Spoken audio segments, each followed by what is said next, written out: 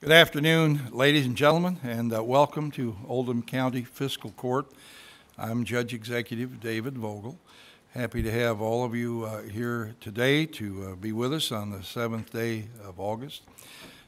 Particularly like to welcome the young people who are here today that may not have ever been to a fiscal court meeting before. Fiscal court is the arm of the county government that provides for the management of county services and the execution of the tax dollars that are collected. So we're happy to have you here today. The first thing we do is ask everyone to stand for the Pledge of Allegiance.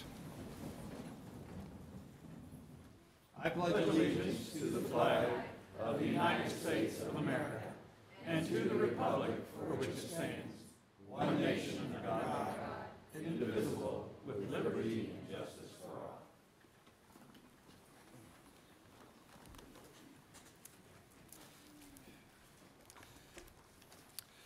Madam Clerk, will you please call the roll? Magistrate Likens. Here. Magistrate Tice. Here. Magistrate Leslie. Here. Magistrate Greenwell. Here. Magistrate Hounds. Here. Magistrate Eldridge. Here. Magistrate Dye. Here. Magistrate Logsdon. Here. Judge Vogel. Here. Having all members of the fiscal court present, this meeting is now in session. First of all, we'd like to ask you to accept the agenda. So moved. Second. All right. Judge, Yes, sir. I'd like to make an amendment to the agenda. Out of the Utilities Committee, we would like to pull item 2. All right. We'll remove that. And, Judge? yes, sir. I have an add to the agenda concerning an agreement with Orkin Pest Control at the Animal Control Building. All right. Let's add that under contract agreements. Under G, we'll say that G subsection 1. Are there any other proposed changes? Hearing none, all in favor, please say aye. Aye. Opposed? Motion carries. Now we'll read the minutes from our last meeting, and our clerk, Sheila Fair, does that. July 17th, 2018. The Oldham County Fiscal Court convened at a regular meeting at 2 p.m. with Judge Executive David Vogel, County Attorney John Carter, and the following magistrates in attendance: Brent Likens, Wayne Tice, Bob Leslie, Steve Greenwell, Chris Hounds, Kevin Eldridge, Bob Dye, and Michael Logsdon. Motion made by Magistrate Dye and seconded by Magistrate Hounds to approve the agenda. Motion carried unanimously. Motion made by Magistrate Logsdon and seconded by Magistrate Greenwell to approve the meeting minutes of June 29th. Motion carried 7-0-2. Magistrates Hounds and Leslie abstained. Public comment. Deputy Clerk Bill Holscher presented information about the upcoming delinquent property tax sale July 26th at 9 a.m. in the fiscal courtroom. 2017 Sheriff's Property Tax Settlement. Lori Parson, Sheriff's Office Administrative Director, presented the property tax settlement for 2017 and responded to questions from the court. Motion made by Magistrate Logsdon and seconded by Magistrate Dye to authorize the Judge Executive to sign the Sheriff Property Tax Settlement Report for 2017. Motion carried unanimously. Ballersville Fire Protection District Budget and Tax Rate Presentation. Ballersville Fire Chief Stephen Fonte presented information relating to its ad valorem tax rate and fiscal year 19 budget and responded to questions from the court. South Oldham Fire Chief Edward Turner presented information relating to its ad valorem tax rate in fiscal year 19 budget and responded to questions from the court. County Administration, Payables. Motion made by Magistrate Logsdon and seconded by Magistrate Hounds to approve the payables. Motion carried 8-1. Magistrate Greenwell voted no. Contract Agreements and Resolutions. Detention Center Prisoner Housing Contract Agreements with Trimble and Henry County. Motion made by Magistrate Dye and seconded by Magistrate Hounds to authorize the Judge Executive to sign the detention center contract agreements with Trimble County and Henry County relating to prisoner housing for county inmates. Motion carried unanimously. QK4 Agreement, Phase 2, Engineering, Kentucky 329 Bypass Project. Motion made by Magistrate Dye and seconded by Magistrate Logsdon to authorize the Judge Executive to sign the contract agreement with QK4 Engineers relating to Phase 2 engineering work for the Kentucky 329 Bypass Project. Motion carried unanimously. Waste Hire Grant Final Report. Motion made by Magistrate Greenwell and seconded by Magistrate Hounds to authorize the Judge Executive to sign the Waste Hire Grant Report for 2017-18. Motion carried unanimously. Resolution for the LaGrange Parkway Maintenance, Ring Road. Motion made by Magistrate Leslie and seconded by Magistrate Eldridge to authorize the Judge Executive to sign Resolution Number 0107-1718 and contract agreement relating to maintenance responsibilities between KYTC and Oldham County for LaGrange Parkway. Motion carried 8-1. Magistrate Logsdon voted no. Settlers Point Trail Project Culvert Replacement Change Order. Motion made by Magistrate Likens and seconded by Magistrate Tice to authorize the Judge Executive to sign Change Order Number 1 relating to the Settlers Point Trail Culvert Replacement Project. Motion carried unanimously. Courthouse Building Renovations Addition Memorandum of Understanding with the AOC. Motion made by Magistrate Hounds and seconded by Magistrate Logsdon to authorize the Judge Executive to sign the Memorandum of Understanding with Kentucky Administrative Offices of the Courts relating to building renovations and in addition to the Oldham County Courthouse. Motion carried unanimously. Committee reports and recommendations. Road Committee, Lake Point Guardrail. Motion made by Magistrate Hounds and seconded by Magistrate Greenwell to authorize the Judge Executive to sign the document to cost share 50/50 the guardrail replacement for Willow Bend Drive per Miles Fence Company quote of $7,062. Motion carried unanimously. Personnel actions. Road Department. Motion made by Magistrate Hounds and seconded by Magistrate Dye to hire Aaron Moore as Equipment Operator 1 at $13.50 an hour effective July 18th. Motion carried unanimously.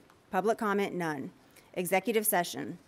Motion made by Judge Vogel and seconded by Magistrate Hounds to enter into executive session pursuant to KRS 61.810F personnel for discussion which might lead to the appointment of employment of one or more employees. Motion carried unanimously. Motion made by Magistrate Hounds and seconded by Magistrate Tice to end the closed session and reconvene the regular meeting. Motion carried unanimously. Announcements. Magistrate Likens announced Oldham County Day, Saturday, July 21st.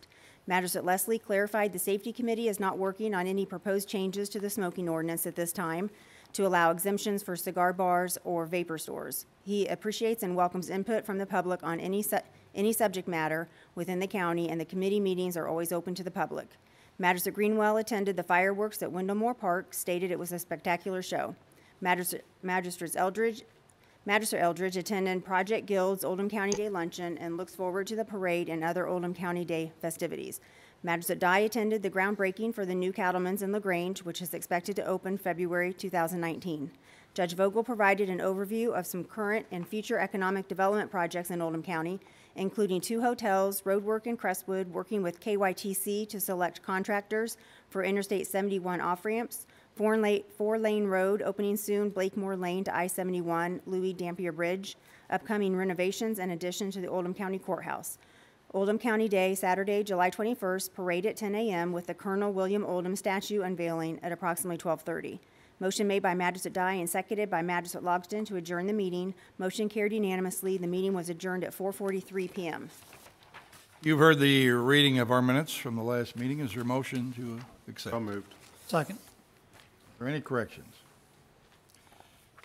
Hearing none, all in favor, please say aye. Aye. Anyone opposed? So moved. Motion carries. Today, as I mentioned earlier, is August 7th. Some of you know, but many of you probably do not know, that this is Purple Heart Day. What is a Purple Heart? During the Revolutionary War, the military badge of merit was given to 6 soldiers. And later, in the year 1782, President George Washington created the Purple Heart to be given to any soldier killed in battle in any American war, or also wounded in war. Right now, this bust is it's a little medal with George Washington on it with a coat of arms, and as I mentioned, it's presented to people who have either been wounded in action or died in action. Sheila mentioned William Oldham, the person our county is named after. He was killed in a military action in 1791. Didn't see in any of my research about Colonel Oldham if he actually received this award or not, but he was certainly eligible to receive it, or his widow was at that point. So there are some counties that are Purple Heart counties. Crestwood is a Purple Heart city, has a designation there. I hope someday that we'll have this designation for Oldham County. We have a number of people in our community who have received the Purple Heart, and today we salute them and thank them for the service they've extended to our country. Now, I'd like to move on to the first item of normal business here, and that is the open comment section. If anyone who's come here would like to make a public comment, okay, you have it. Okay, you're going with two in a row here, aren't you? Okay, Becky's got she's got a public comment she'd like to make, and then she will later do a couple of awards. So go ahead.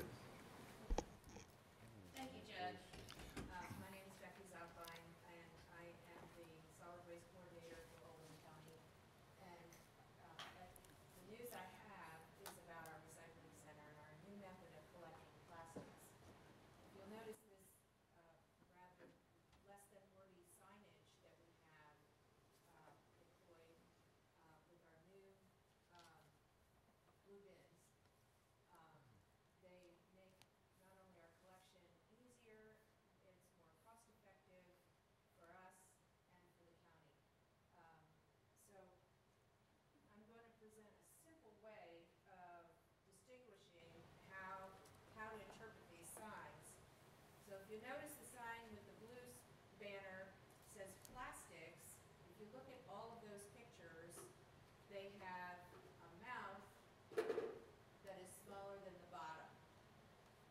So those are the small mouth plastics. And even a coffee container has a mouth that's smaller than the bottom. These, along with all of these plastic bottles, Amy.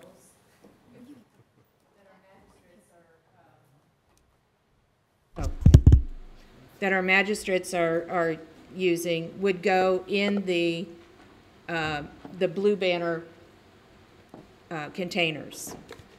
This cup, however, has a mouth that's larger than the bottom, a large mouth cup or container. It would go in the other container with the red banner. So just a commercial announcement about our recycling center, and I hope people use it often, and if anybody has any questions, they can call 565-1007. Before you leave, thank you. I think we've had a number of compliments on the way this is set up, and it looks good. People have asked me recently about why we're not accepting glass. You want to give that explanation? Certainly. Glass is considered a negative return commodity. And the reason for that is, I mean, obviously because it breaks, so it has a certain amount of danger to it in handling it. Second, it's heavy, so it's very difficult to manage because of its rigid nature and that its weight. And even if we acquired, maybe through grant money, a glass pulverizer, then we have tiny, tiny shards of glass, and we'd have to keep them in some sort of container or pit. I don't know. We don't have the means to contain tiny glass substances. And we also have no market for them. There's no place to send the glass. So we would have to use it in-house, and I don't have a means of using it in the county. So that's the reason we don't take glass. Right. Effectively, the only alternative is just to put it in the garbage and let it go to the landfill. Well, the thing about glass is that it comes from sand. It's an inert substance. It doesn't release any toxins into the environment. So if there's any one substance that has the least impact on our environment, it's glass. So I really don't have a big problem with putting glass back into the landfill. There's lots of other items plastic is one of them that I'd rather not put in the landfill. So. Right, thank you. Is there anyone else who would like to address the fiscal court at this point?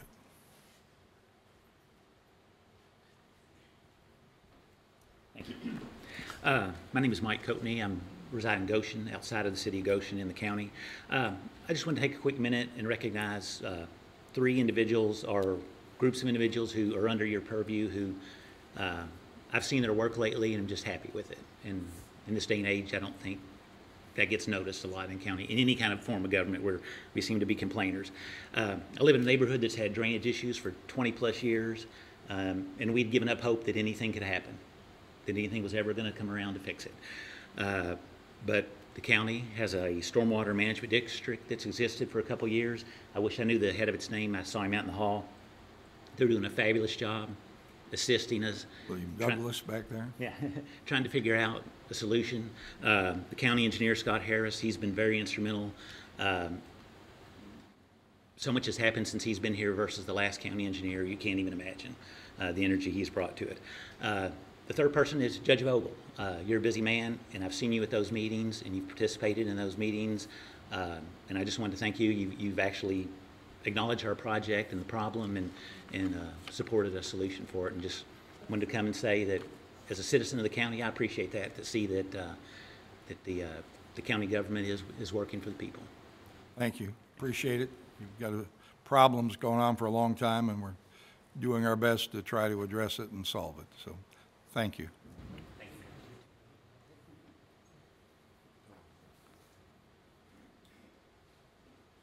Hello, Judge.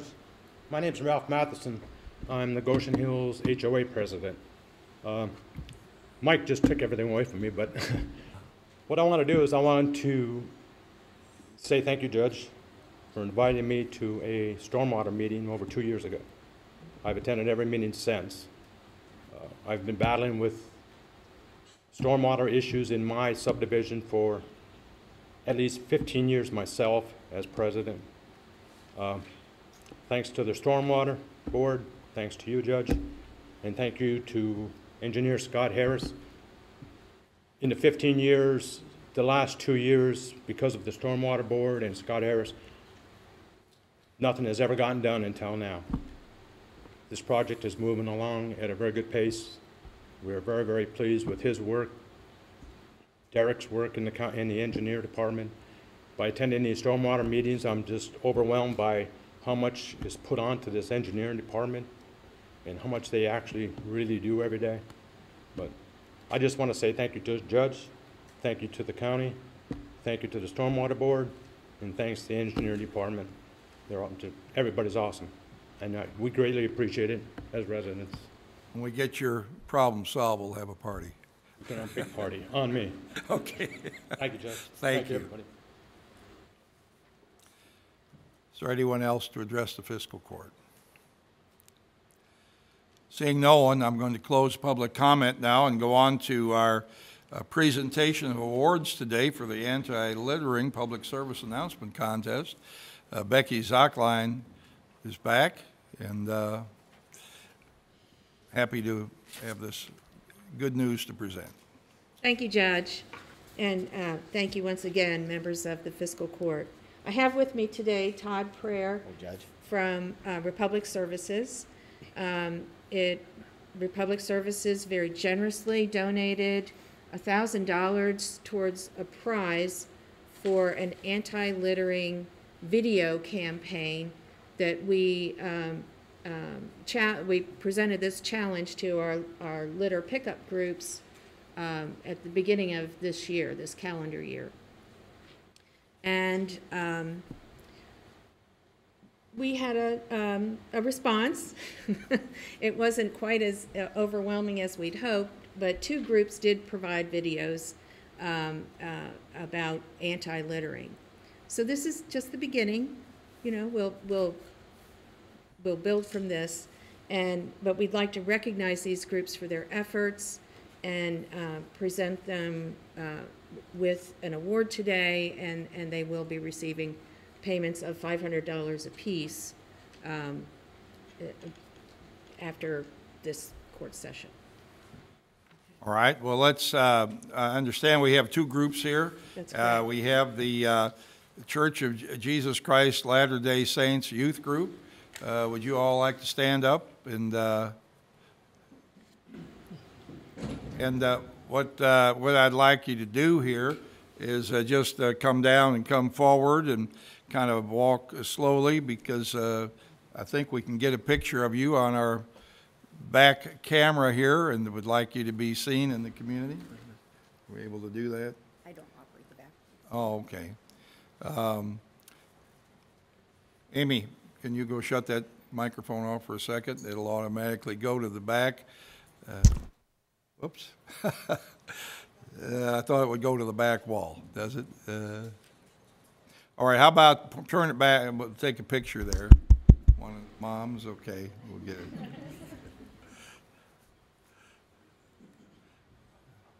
There we go. All right, and how about everybody turn around and come up here one at a time, introduce yourself, please. Start right in the middle there. How about you? Me? Yeah, how about you? Is the microphone on? You have to speak up. I'm Molly O'Brien. I'm Angela Helm. Sam O'Brien. Ellie Gold. I'm Alyssa Fisher. I'm Gage Underwood. All right. Well, we thank you for being interested in picking up litter, and we wish people didn't litter, but I know you won't because you know what it's like to pick it up, right? So, all right. Well, thank you very much. Congratulations. Hope you can get something out of that $500 award that you all would like to have for your group. Thank you. Okay.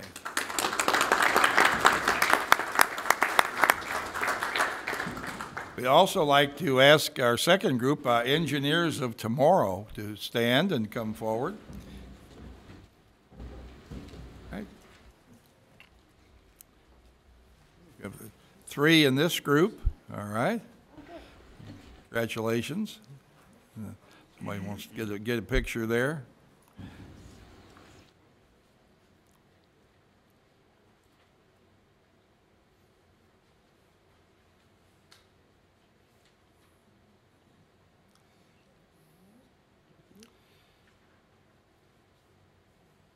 Okay, and I'm going to have you turn around now and introduce yourself. But before you do that, I'd like Mr. Schmidt. I saw your name on the back of your shirt, so yeah. got a head start there. Could you tell us, Engineers of Tomorrow, give us a little thumbnail about your group? Yeah, so we're a robotics team through FIRST, the highest level. And each year we construct a robot weighing around 120 pounds. Height varies greatly, about yay tall, usually about yay wide. And bring it around the country to compete. Great. Kind of look like R2-D2 or something like that? Or? Yeah, a little bit more bare bones, though, minus all the cool-looking panels and the holograms. Okay, great. Well, what's your first name? Peter. Peter Schmidt. All right. Yes. Thank you. Who else do you have with you there? Abigail Brodsky. Duncan Line.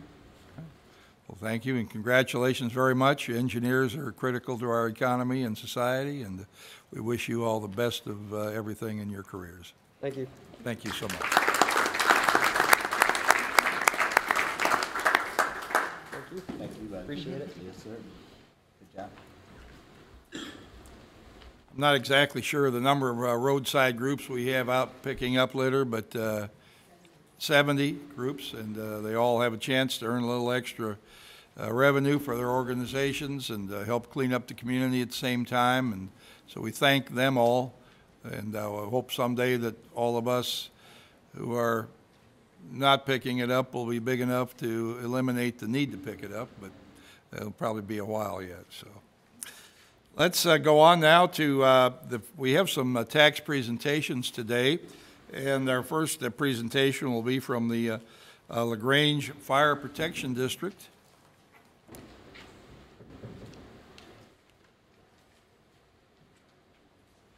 Chief Sitzler here, and Mr. Tice. And good afternoon, Judge Vogel, magistrates. My name is J.D. Tice. I'm here on behalf of the LaGrange Fire Protection District. I also have with me Chief Jim Sitzler, and then our chairwoman of our Board of Trustees, Amy Alvey, is also here too.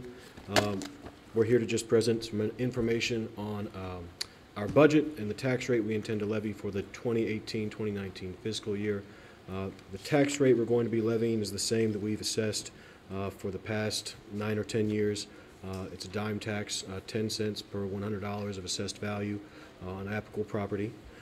From that, we anticipate raising revenue $1,655,000, or $1,655,540.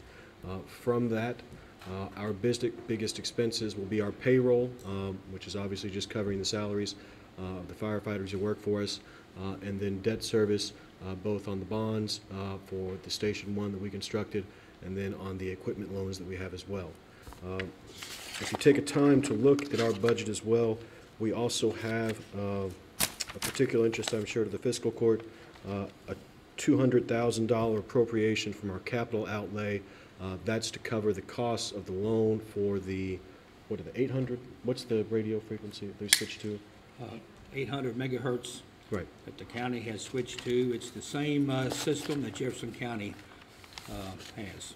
Sure. And pursuant to the loan agreement we signed, that money's been set aside through the past 2 budget cycles. We fully intend to write that check in November or December, whenever that money's due. Other than that, just some information in terms of runs for the year 2017. We had 932 runs. In 2 out of the past 3 years, we've set record numbers for the amount of runs that we make. Just to give the fiscal court an idea of where we are now, through the end of June, we had 506 runs. In 2017, when we set our record through June, we had 478. So we're on pace at this point to go through 1,000 runs for the first time ever, and assuming everything holds serve, this will be the 3rd out of the past 4 years that we've exceeded our record number of runs for the year. And then, with that being said, if the board or if the court has any questions, we're happy to give any testimony at this time. Come on, Chris, I know you want to say something. You're thinking. I'm just glad that you walked up here on your own. I mean, that's what. I'm gonna be nice to you today, Jim. All right. If there's nothing further, then that concludes our presentation. All right, thank you, gentlemen. Appreciate it. Good job. Thank you for being here. Thank you. Our next tax presentation is from the North Oldham Fire Protection District. Chairman Randy Shearer. I think you have that sheet in. Good afternoon. I'm Randy Shearer, the chairman of the North Oldham Fire District. I believe you've got this sheet in your packet, which is going to summarize what I have to, pretty much what I have to say. Just in terms of district, we had about 516 runs last year. We've been holding at that roughly that level for some time. 49 members. We are majority professional firefighters. Most of them, our firefighters come from Jefferson County, work in Jefferson County, and then will come out and work with us. The advantage of that is we have some very highly skilled firefighters. So we do have 49 total members. 45 out of those 49 are EMTs, and we have 4 paramedics. So we do have a fairly skilled set of firefighters there. I've got some training hours. From an ISO standpoint, the last time we were reviewed was 2012. We are currently going through an ISO review. We are expecting some reductions there. But the one issue that we do have for part of our district, we don't have water, fire hydrants in parts of our district out by Skylight and some of those areas, which limits our ability to reduce that ISO rating. Minutes in the budget are always on our website. Just a couple highlights on last year. We are continuing to refine and enhance our staffing plan. We did vote to go from 4 full-time, 365, 24/7 firefighters up to 5. And that we're also going to staff Skylight, the Skylight station. We have 2 stations, and that we'll have 3 at our Goshen station and 2 at Skylight. With those now 5 full-time, 365, 24/7 firefighters, plus our chief and assistant chief, I believe, and I'd have to check with South Oldham, but I believe we have the most people on staff, ready to go of any district in the county. So we're pretty excited about that. We also have two other things that, in case we need that, obviously we have mutual aid, as all the departments do, but we have a program we call our Tactical Firefighter Response Program. That is almost like calling out volunteers when we have a big situation. So, for example, recently, a while back, we had the Lions Club that caught on fire, and within a short matter of time, we had 20 firefighters on scene. So we feel very, very strong, very, very solid with our staffing. This year, we did also hire a consultant to evaluate our operations. I've worked under 3 chiefs. Every chief has told me that we've been the best we've ever been, but as a board, we've always tried to figure out the metrics to evaluate how well we really are. How do you evaluate a fire department? You know, there's several things. We couldn't figure it out. You know, we measure things like response time, time out. You know, most of our trucks are out within 2 minutes of getting the call. That's the advantage of having people on staff as opposed to volunteers. We get them out in 2 minutes on the scene, in less than 8 in most cases. But those are the things we like to quantify, and obviously constant improvement in those areas. So we hired a consultant to help us with that, and we're still working through some of those things. Other highlights, we did give substantial raises to our staff this year, about a 5% raise to the firefighters. You know, we also feel very strongly, we've got strong community outreach. You know, a lot of people use our firehouse for nonprofits, use it, open house. One of I think the biggest signs is how we affect the community. As you may have heard, there's a fair amount of controversy going on right now. But if you look at our elections for a firefighter rep, we had 150 people vote for that rep this time. I think I think the other elections that were held that day, I think they might have had 10. I think might have been the max that some other district had. Obviously, we've reached hard to go into the community and publicize these elections and get community involvement. We're very proud of that. Trustees also are very proud of, we have a scholarship fund that we donate to, and we're able to give away $4,000 in scholarships to promote firefighting, and scholarships to 2 of our firefighting sons and daughters of 2 of our firefighters. So pretty proud of that. Our tax rate is 9 cents. There was, if you follow the Oldham era, there was, we initially raised it to 10 cents, but then went back and did some recalculations and determined that we could keep it at 9 cents and fund everything that we wanted to fund. And still, we're on track in 7 years to have a $2 million capital reserve and still pay down debt. So financially, we feel we are extremely strong department in terms of where we are financially, and didn't see the need to raise the tax rate. What do we've got going for 2018 upcoming? We did, Chief Tim Conway has been with us for 4 years. Excellent chief, he did a great job, but he has decided to resign. So we are currently looking for a new chief. We've had a posting out for about a week. So far I've had 25 resumes submitted. So we think we're not going to have too tough a time filling that position, and look forward to moving forward. You know, once again, Tim did a great job, but has decided to move on. Other key things we're doing is we're replacing equipment that is not as suited for our department. All the equipment we buy, we go through a firefighter committee to determine what to buy. But over the years, things have changed a little bit. So 2 items of equipment that we will be selling and replacing with more suitable equipment. We have what's called a quad, which is a fairly big truck. In our district, we have some fairly small roads, and that we have difficulty getting that truck down some of those roads. So we will replace that with a smaller truck. And then also, we have a boat. We will replace that with a smaller easier to use boat.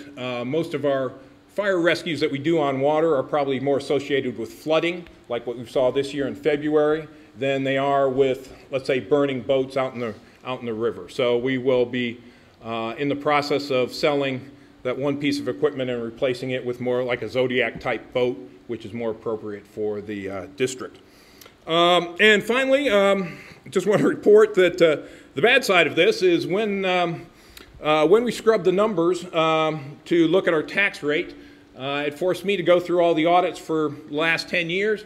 And lo and behold, I saw a mistake in last year's financial audit by our accountant that we will be republishing an audit. He understated our debt by about $200,000. He had everything else right, including amortization tables. They just didn't add up. So we will be republishing that. Not a substantial change. We are still in extremely solid financial position there. Just in terms of the budget and debt levels, so you can see where I put in a penciled number, taking one off the audit. We're still trying to get rid of it and replace it with the right numbers. But we're about $1.6 million in revenue next year. And you can see the vast majority of that is in the personnel expense, and you can see a significant increase there in that personnel expense, reflecting some of the things that I talked about. Where we are in our budget this year, if you include all our capital, about $170,000 of capital, we will have a negative cash position, so we will dip into our capital reserves this year.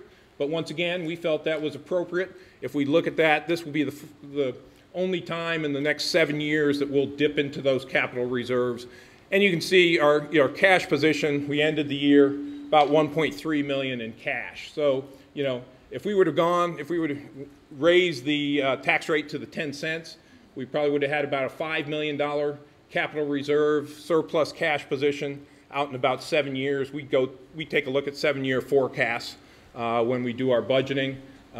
We feel that the $2 million number is more than adequate with the capital that we need. So that's why we ended up keeping it at the 9 cents rate. So that's all I have, unless you have any questions. All right, Randy, very comprehensive report. Appreciate that. Magistrate Hounds. Yep. I don't know that you want to continue to use the word professional firefighter. You can call them career, but we're all professional firefighters no matter who they are. Okay. There are people that take exception to that. Okay. You don't have the largest number of people to respond to a run during the day because South Oldham has 4 on the engine, Chief Eddie Turner, Matt Nelson, and David Thompson. Right. So they have what, 8 and we have 7, right? Yes. So just to, I guess I'll preface it that I've been in the fire service for several years. Mm-hmm. I don't understand the staffing that you're talking about. If you have the capital, why wouldn't you put the money in your biggest asset, which is your people, and go ahead and have 3 folks, which is the minimum staffing required by ISO for a company, at both the Goshen Station and the Skylight Station? So that's a fundamental question that the board debated long and hard about, and that there's 2 schools of thought here. And obviously, yourself, coming from the firefighter world, that we typically get this from the firefighters. If you look at our board votes, they came along the side of firefighters versus non-firefighters in terms of this. And that there's one school of thought that says raise your tax rate to 10 cents and use as much as you can to fund staffing. We feel, the majority of the board feels, that what we need to do is base it not on tax rates, what you could tax. So if I could tax at the 11-12 cent rate, would I tax at the 11-12 cent rate? No. I would adjust my staffing based on the service levels we need. So that was why we have gone from 3 to 4 to 5 firefighters in the last 2 years. Feel like we're making great steps there. So our philosophy is not to... But the people that live in the Skylight area deserve the same level of fire protection as my brother does that lives in Longwood, which is around the corner from the station. So there's been a lot of debate, and we can continue it here or do it some other time. But one of the big questions was, do you keep 4 people staffed at Goshen to take care of, do you take 4 people at Goshen, or do you do a 3 and 2? only 11% of our runs, which we still want to make sure we have quality service out in the Skylight area. 11% of our runs are out in that general direction, or where it's closer to Skylight than it is from Goshen. So we decided we're going to build it up slowly. We looked at the process, and that what we like about the 3 and the 2 is the 2 can get there very quickly, and the 3 are going to be there just a few minutes behind there. There's a roughly 5-6 minute difference to get between the 2 of when they'll respond. So on the 11% of the runs that they can get there, in 11% of the runs, what you'll do is you get 2 people there first. There are several things that they can do before entering the house. And also, we will have the, depending on what time of day it is too, other people, chief and others, potentially where they live, arriving as well. So that was what the thought is to build it up, test it out, see how it goes. And that get the 2 there first, and then the 3 will be there shortly behind it. So that was the fundamental great difference of opinion. Right. And my question to you is, what did the consultant say that you should put at that station? He said we should staff it. I'd have to go back and look at that. Would have to because. There were great debates on this. I will say. I know there are. I know there are. But the consultant that the fiscal court used, as well as you've used, the same gentleman, gave a recommendation to fiscal court as to what fiscal court should do with the fire districts. Yeah.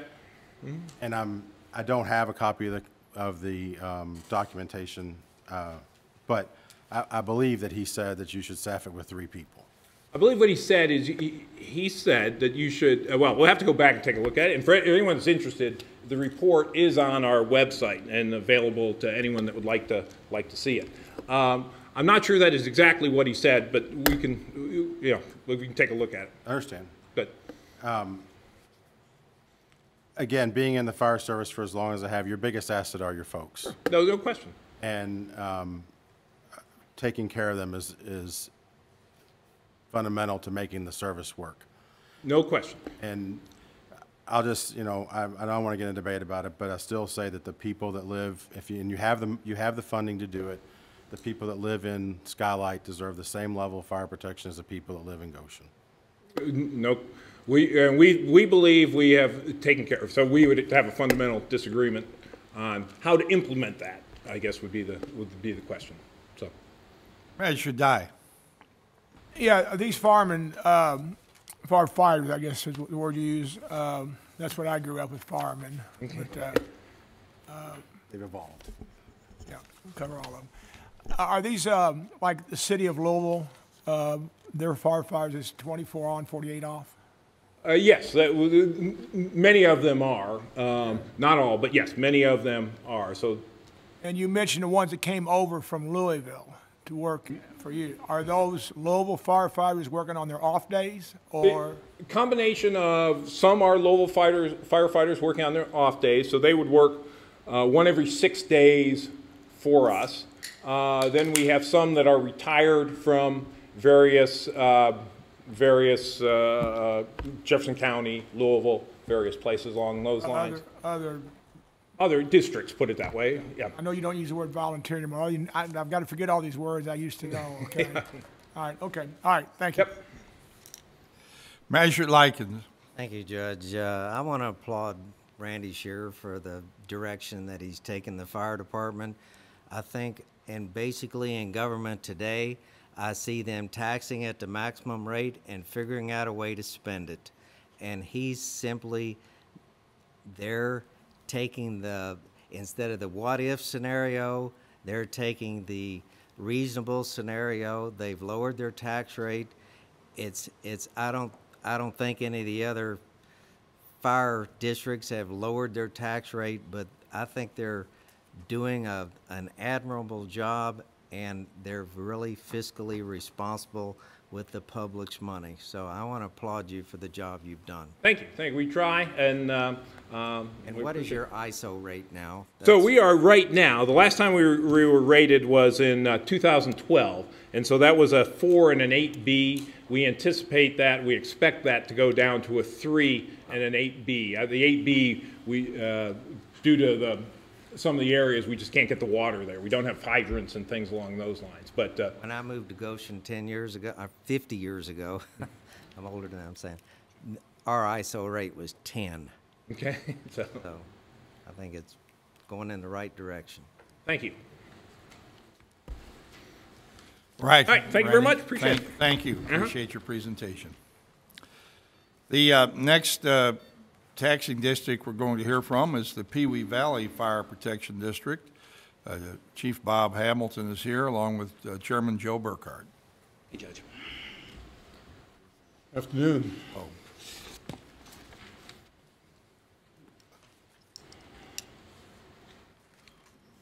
Tax rate for the district for real personal property, motor vehicles, watercraft will remain at 10 cents for each $100,000 of value. The financial side, we're a much smaller unit than you've heard from the last two presentations, where total revenue is anticipated to be $532,394 this year. We're going to dip into our reserves at the tune of $338,168, and we're going to be securing a loan for a new engine that is coming on stream this fall for $250,000. So our total available is $1,125,062. Appropriations, personnel, $61,000. Operations, which includes our responsibility to the court for the radios, $489,543. Admin reserves, $20,019. And the capital outlay is $550,000, which includes the new engine. So that balances out at the $1,120,000 figure. Our budgeted contribution to reserves this past year was anticipated to be $62,690. We actually were able to contribute $119,584. Cash on hand or reserves at the end of June, end of the fiscal year, was $753,209, and our anticipation for next year will be $410,000. Considering, and principally that comes down because of the radios and the new engine. Additional information of note, we're proud of our audit. Our audit has come in with no reportable identified internal control related findings, no material weaknesses, nor significant deficiencies. The second year in a row for such a findings, and we're pleased with that. We've taken some action to ensure that our financial controls are have been reviewed and adjusted, and we think we're on top of the entire bundle, and so do our auditors. Debt, currently we have the $175 that we owe fiscal court, but we'll pay that on time in November. There's no interest, appreciate that. And then Station 2, we have a 10-year debt started in 2014. There's about $875,000 in balance. We have a interest rate slightly under 4% on that.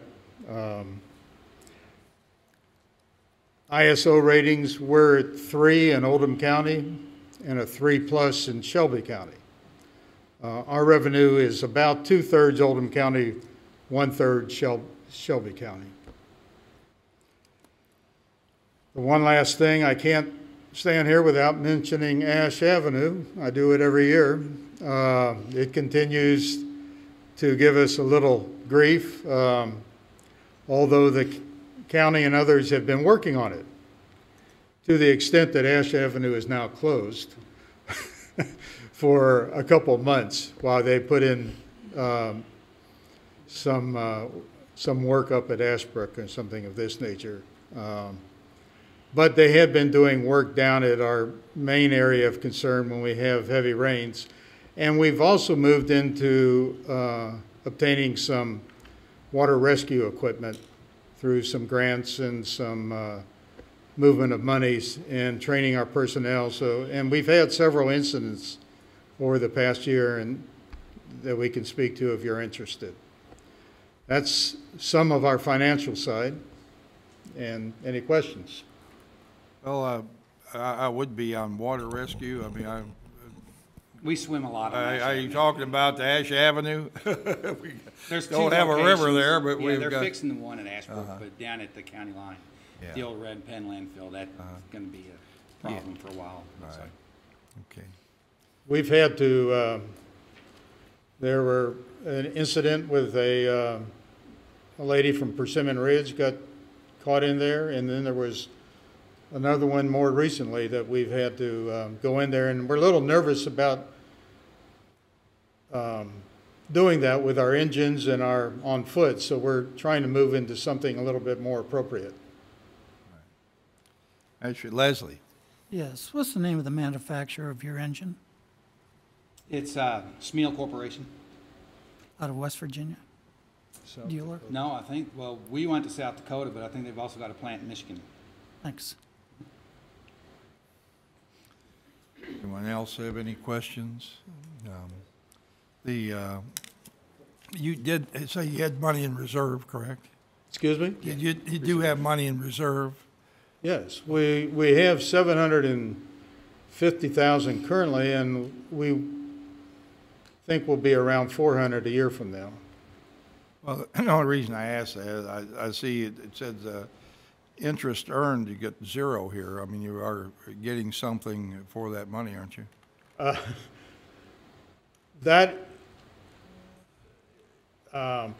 Prior to the infamous year of 2008, we were earning probably 50,000 a year on our monies. And then we got nervous, as everybody else did, and moved it out of our investment plans because of what was going on with the economy. Recently, over the past 6 months, we're ready to move back into what we think might be a little bit more stability out there and generate some monies from it. We have it in the money markets, and it's very modest. We think we can do a little bit better on that municipals and what have you. Well, I'm happy to provide, if you so desire, for any public agency in our county. Our chief financial officer and our county treasurer are both familiar with many, investment options that are safe and approved by for state and public funds, and can help you squeeze out a little more if it's appropriate. Same, in addition to getting more, sometimes if you're doing any refinancing, they might be able to offer some insight if you don't have it already, about how to get a lower bond rating too as well. So we'll tap any resource we can get. Right, and they're doing that. They do that for us, and we're certainly willing to share any information that we have that can help any public agency in our community. Sure enough. Okay. Judge, I had one other question. How far is South Oldham from Pee Wee Valley's fire department? From their station to ours? Yes, sir. 3 or 4 miles. 3 or 4 miles. Okay. I think there's a topic that we ought to bring back up for discussion. We had that study done 7 or 8 years ago about merging some of the fire departments in the county. Well, right. That's something for the boards to talk about, the fire boards, and see where they can work together and share resources. They're all great on mutual aid.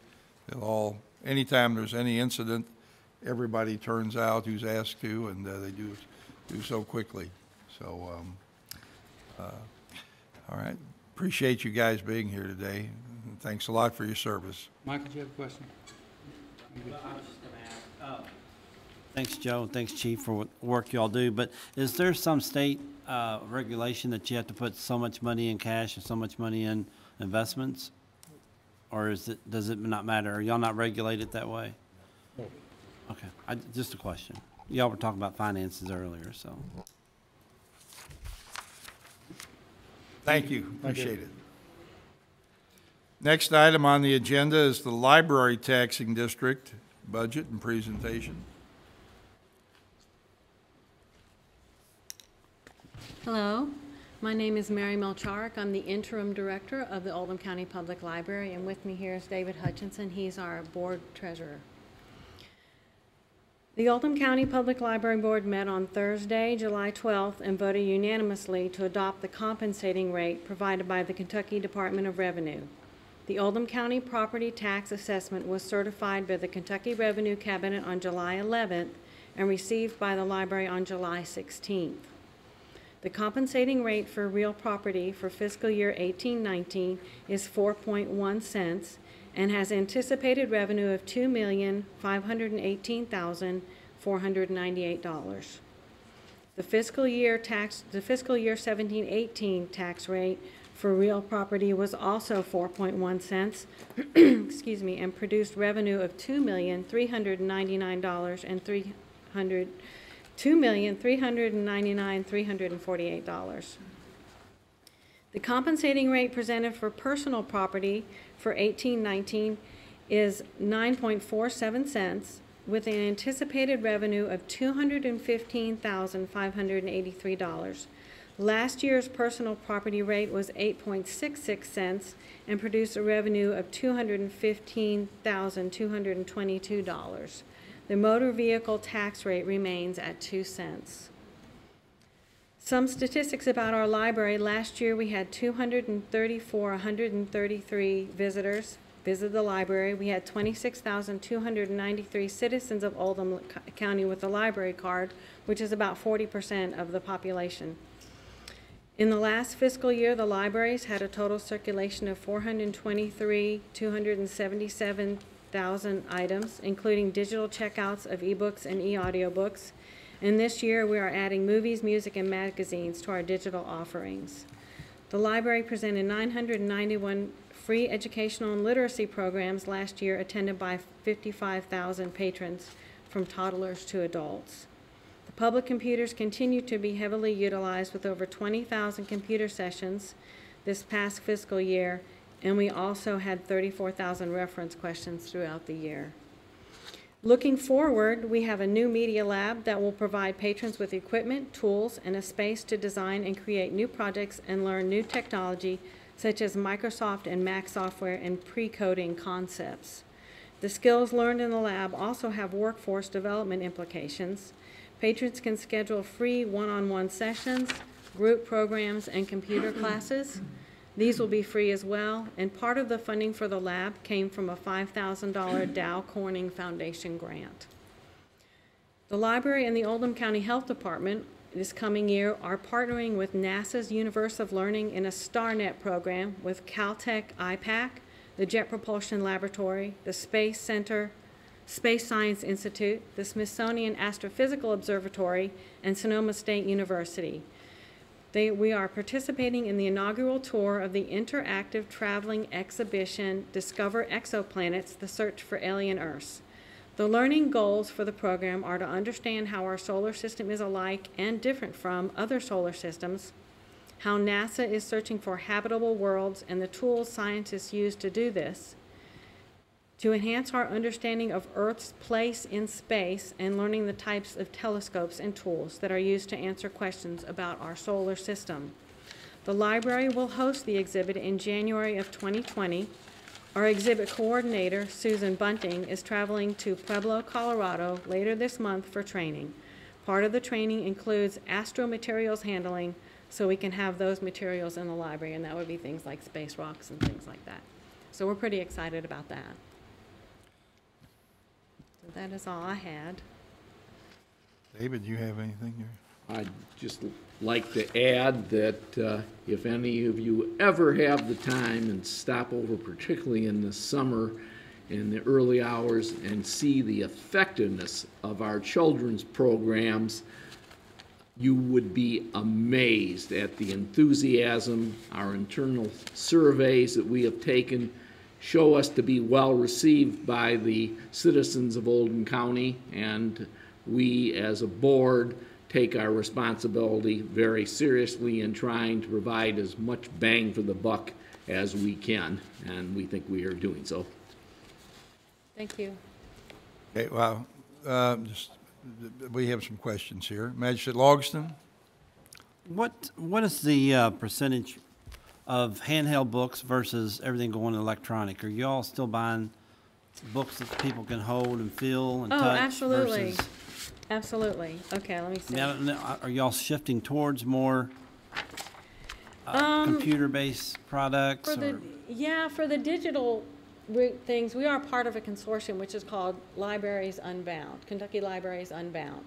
Because it's a consortium and we all contribute to it every year, and most of the counties in the state are a part of it, there's thousands and thousands and thousands of items in there, and that grows every year. So that's not things that we personally have purchased, just the library. It's a consortium. I can give you those numbers. Okay, the total books that we have are 278, oh, that's circulation, sorry. We have 119,908 physical items. We have in downloadable audio, we have 28,250 items. In downloadable video, we have 1,874 items. And,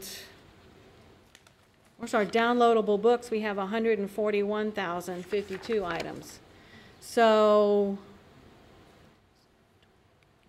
it looks like we have more electronic items, but we continue to buy books on a regular basis and have not really made any significant changes in our dollars allocated to that.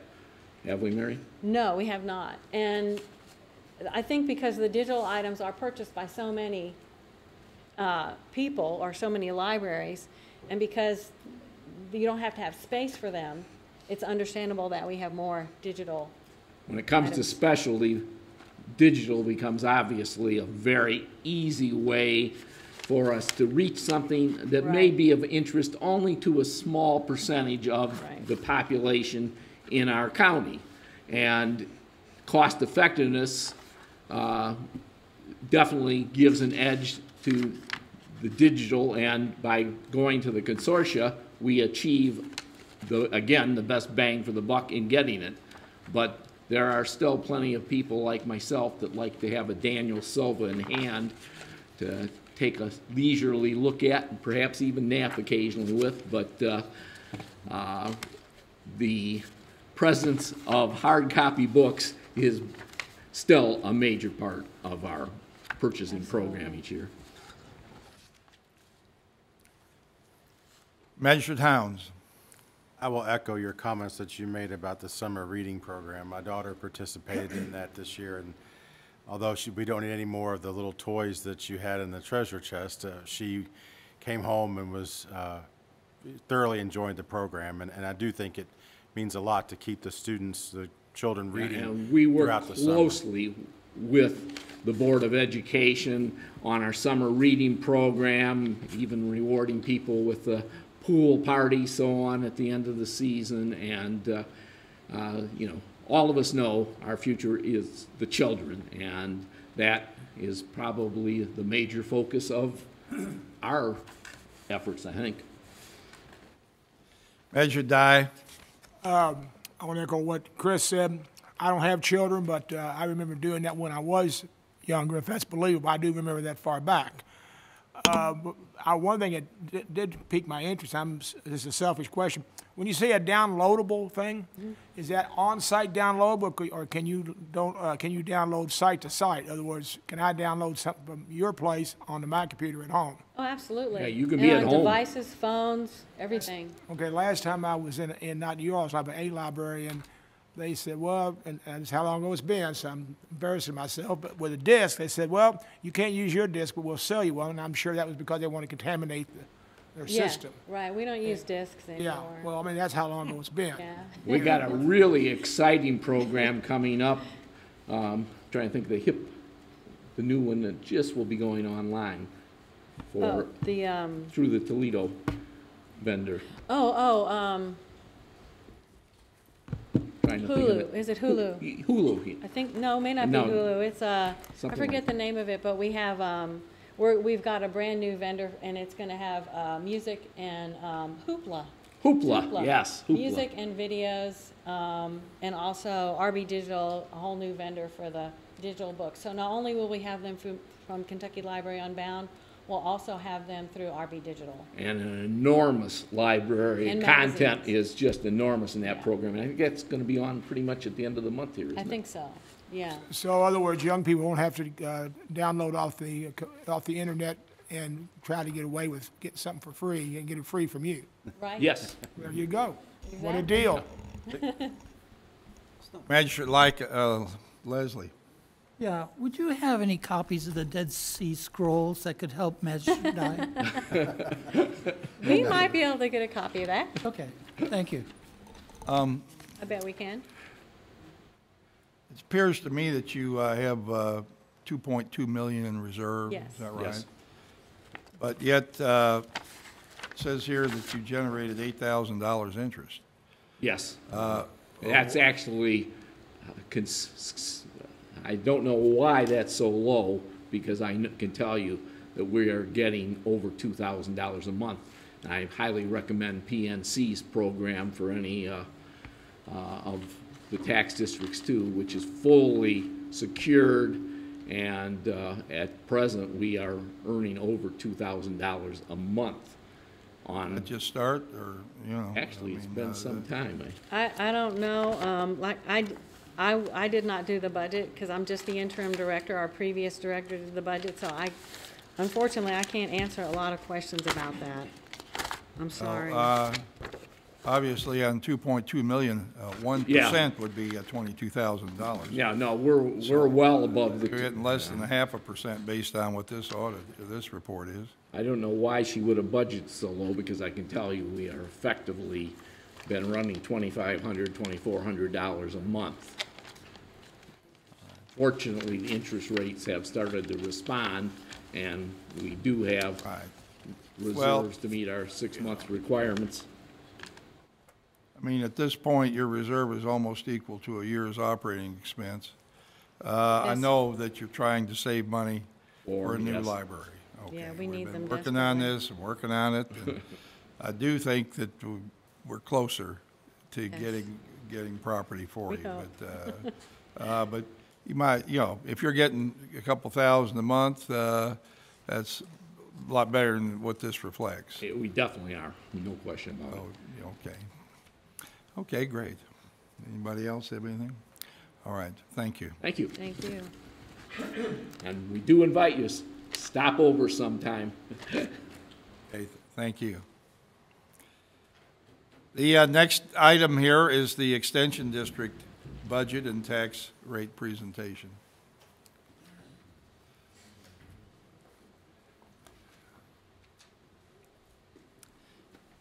We welcome Ken Hepperman. Good afternoon. Thank you for letting me have this opportunity to present some numbers and talk over a few things. Let's just jump right into this tax rate thing. The Extension Board set this year's tax rate at the compensating rate, which is defined by statute KRS 132.0.0106 as the rate that will produce an amount of revenue approximately equal to that produced last year, but not less than revenue produced or received this year. Okay, So last year was 1.5%. Generated some 900 and was our figures that we were going to use is 927,000 is what it came to. So what we found out from DLG was that we needed to produce a compensating rate. From what I understand, the compensating rate is because our assessment value of our property went up, we did not want to increase the dollar amount of revenue from what we showed last year, and so there had to be adjustment in the rate. DLG knew this, they had a formula for it, they said, they passed it on to UK passed it on to us, and we submitted it. I think it's, as you see in one of your reports, it was 1.458 cents and 1.5938 cents. So, yesterday afternoon, I have contact with Stan. He said, you know, I don't think this rate is right or the formula is right. I never really did agree with it. Okay. So, he made contact with DLG, and correct me if I'm wrong, Stan, or jump in whenever you want. I think they've got it worked out as far as what the rate can be or the formula can be to keep our dollar number the same.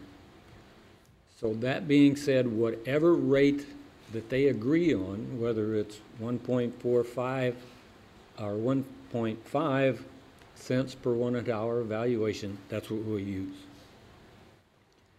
And it's basically just on the personal property item. You know, I think Stan said, he told me this morning that between the two formulas, or the two recognizing of what they should be, there's a $3,000 difference. So whichever it comes to, we will use, we will adjust it, and if it means we drop the whole thing back to 1.45 cents, we'll do that. Right, okay. Okay. I mean, all right, if there isn't any other questions or comments, here's the budget. If you got that sheet in front of you. The first column is our budget from last year. As you see, fiscal court produced revenue to us of $298,000. Those are the expenses all the way down that we paid to get $298,000. The next column over is our actual money that we spent for 2017, 2018. We took in $890,000 in tax revenue. Here again, just for the sake of showing revenue, we plugged in fiscal court's $298,000, which at the bottom down here, you'll see where we repaid that back in June to fiscal court, $298,000. So the difference is what we actually paid out in expenses for last year, which amounted to, I think, right at $412,000.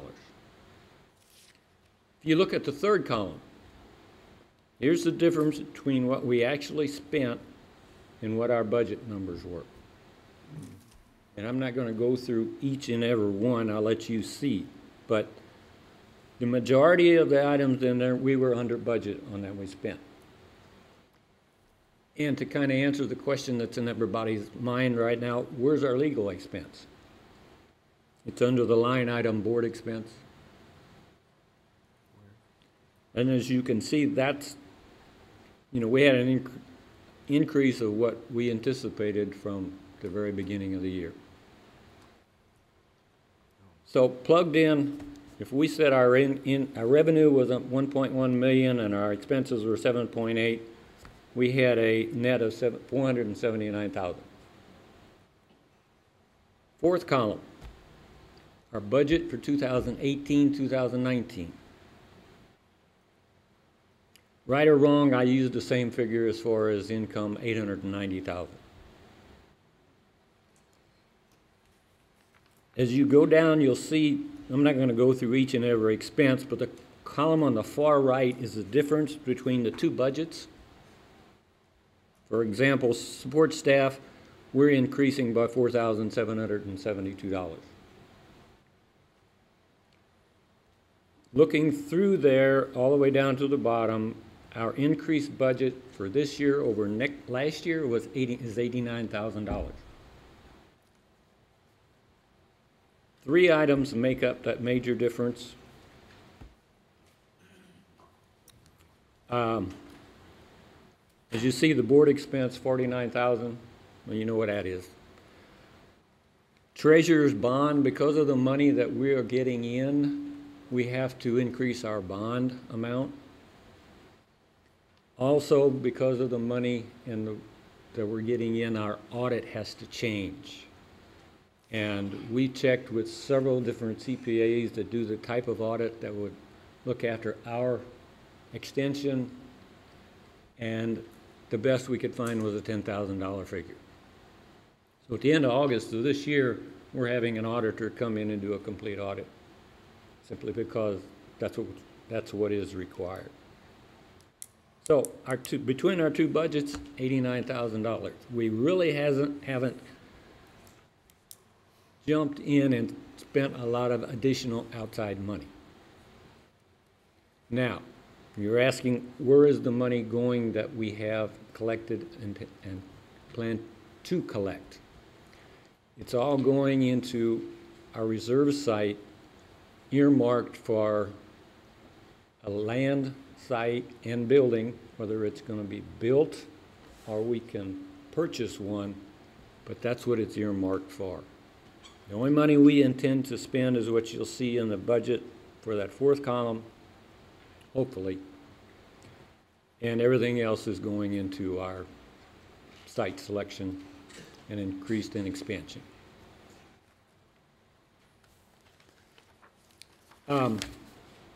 Went through it kind of quickly, but I'd gladly answer questions if I can. Do you intend to maintain that posture until the legal issues surrounding this tax are clear? Yes, absolutely. Anybody like to ask any questions here about Ken? I'll follow the same line I had in the last two, and that is that you've got, looks like, 600 and almost 700,000 in reserve here. Where is the money? Are you getting, what type of return on it? Are you getting something? We have 4 different bank accounts, and they're all with Stockyards Bank, and they're all in the basically CD money market type thing that unfortunately we're generating a very small amount to where it is right now. Once we get up, if we can get up a little higher than that and can do something different, such as what you suggested, try to invest in a better plan, we'd be glad to do that. But we're trying to keep fiscal responsible, keep it in a very safe place. Right. Well, there's a schedule of investments that are eligible and ineligible for agencies, public agencies, and of course we've never get into anything that's considered risky, but there are some that you might be able to squeeze out a little bit more from once you hit a certain point, I think, so. And some of that depends on, in the near future, what our site committee might find as far as property that we can purchase or get into that. So, it might be a year, it might be 3 years before we're going to be in a position where we're going to be able to have a building that we want and need. Okay, well, thank you. Can I toot my horn a little bit? Sure can. Some of the highlights, I think Sheila put in her request, her email, that we could say some things that's coming up and what we've kind of done. Quickly, Extension had over past year 96,000 contacts with residents of Oldham County through emails, office visits, program supports, classes, and such. This past June, 4-H sent a record number of kids to camp, 319. This is the first year in history that one county has had the entire camp to themselves. Oldham County is the only county in Kentucky that had this many kids go to camp at one time. So they're doing a tremendous job. 10 4-H'ers earned state achievement awards, 3 gold, 3 silver, 4 bronze. 4-H Dog Club won the state bowl competition. 4-H Horse Club won state hippology contest and state horse bowl. 4-H shooting sports members earned 54 trophies this past year. 4 top discipline scores, 3 top scores at state competition. They have some over 80 children that are in shooting sports right now. They have a waiting list for kids that want to get in. We have children from Jefferson County that want to come in and get some of our programs. We can't do that. We have to take care of all of Oldham County first. The drug court of Oldham County came to us and asked us if we would put on a program for people that have gone through the drug court as far as health issues and cooking classes to benefit them. We did that. I think that Chris had 25 participants that went through it. Partnered with Apple Patch and Cedar Lake Lodge as far as cooking and nutrition. And partnered with Rhoda Correctional Complex to provide parasite applicator training and prep for commercial testing for inmates in the ag field. We got 4 new 4-H clubs coming online this coming year. We got bee finishing schools, master gardeners, natural resource programs coming up, stroke awareness, marine activities. That's a program. So those are just a few of the things that we've accomplished and what we hope to accomplish in this coming year too. Okay, good. Well, thank you. you. Anybody else? Appreciate it.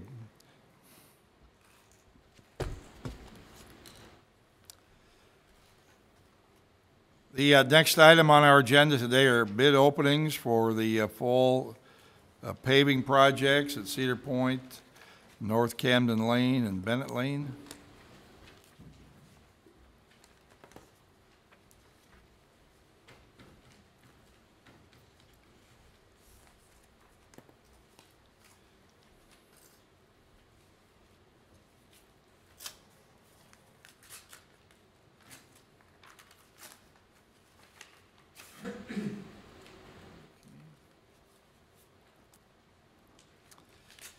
Flynn Brothers Contracting, $334,607.70.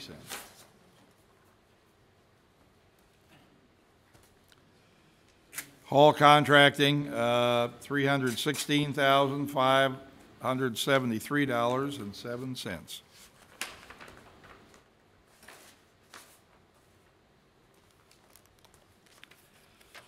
Louisville Paving, $264,495.66. Mack Construction, $366,029.13.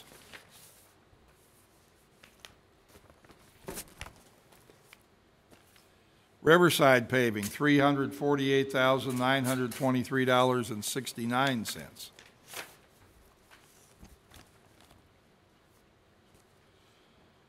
Wingham Paving, $289,753.56. Okay. So those would be for the first group here. First group.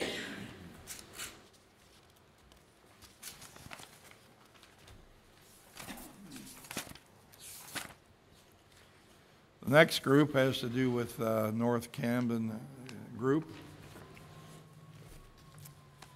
Flynn Brothers, $320,371.37.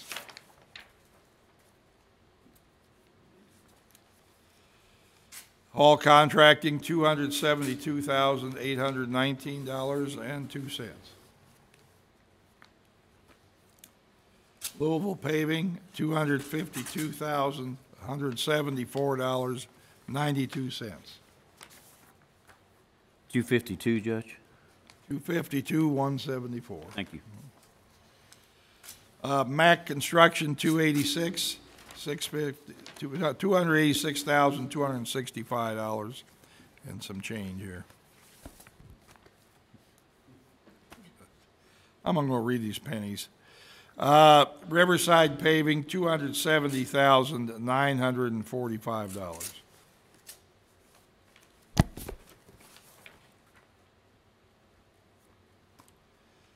Wingham Paving, $253,776. Group 2. All right, now we'll do on Group 3 here. The Bennett Lane Group. Flynn Brothers, $261,528.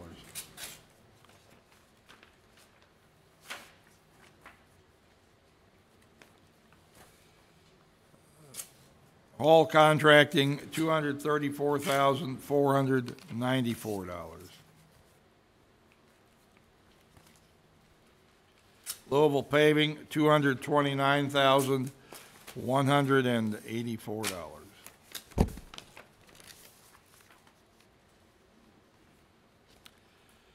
Mac Construction, $268,045.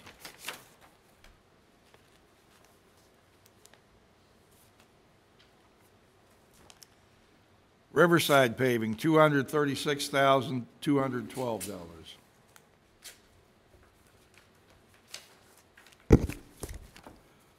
Our last bid, Wingham Paving, $226,001. Yeah, the 226 here. Nobody was the same number. 229 was the next closest. Somebody was close, but okay. Thank you. Judge, I think we have a lot of people that bid in the courtroom, and I'd just like to thank you all for your bids. Thank everybody who's participated. You going to award those today? Yes, I believe so. The next item here, if we have, we do have some money left, so we can pay the bills. When you're ready. So move we pass payables. Second. Anybody have any questions on anything in there? Hearing none, all in favor, please say aye. Aye. Opposed? Aye. Motion carries 8-1. The next item, community business, Oldham County tax rate. We've been talking about tax rates here all afternoon. This is my recommendation here that we go with the compensating rate, and that would require us to drop our rate to 8.7 from 8.9 cents per hundred. And I'd like to make that recommendation. Is there any discussion on that? Mr. Carter, do you think I need to read this resolution? No. It's just resolution number 01080718, and we have been at 8.9 cents per hundred, and we're dropping the rate to 8.7 cents per hundred. Is there any further discussion? All in favor, please say aye. Aye. Aye. Anyone opposed? Motion carries. The next item has to do with prisoner housing agreement, and I believe our jailer Simpson's here. Would you like to discuss that, Mike?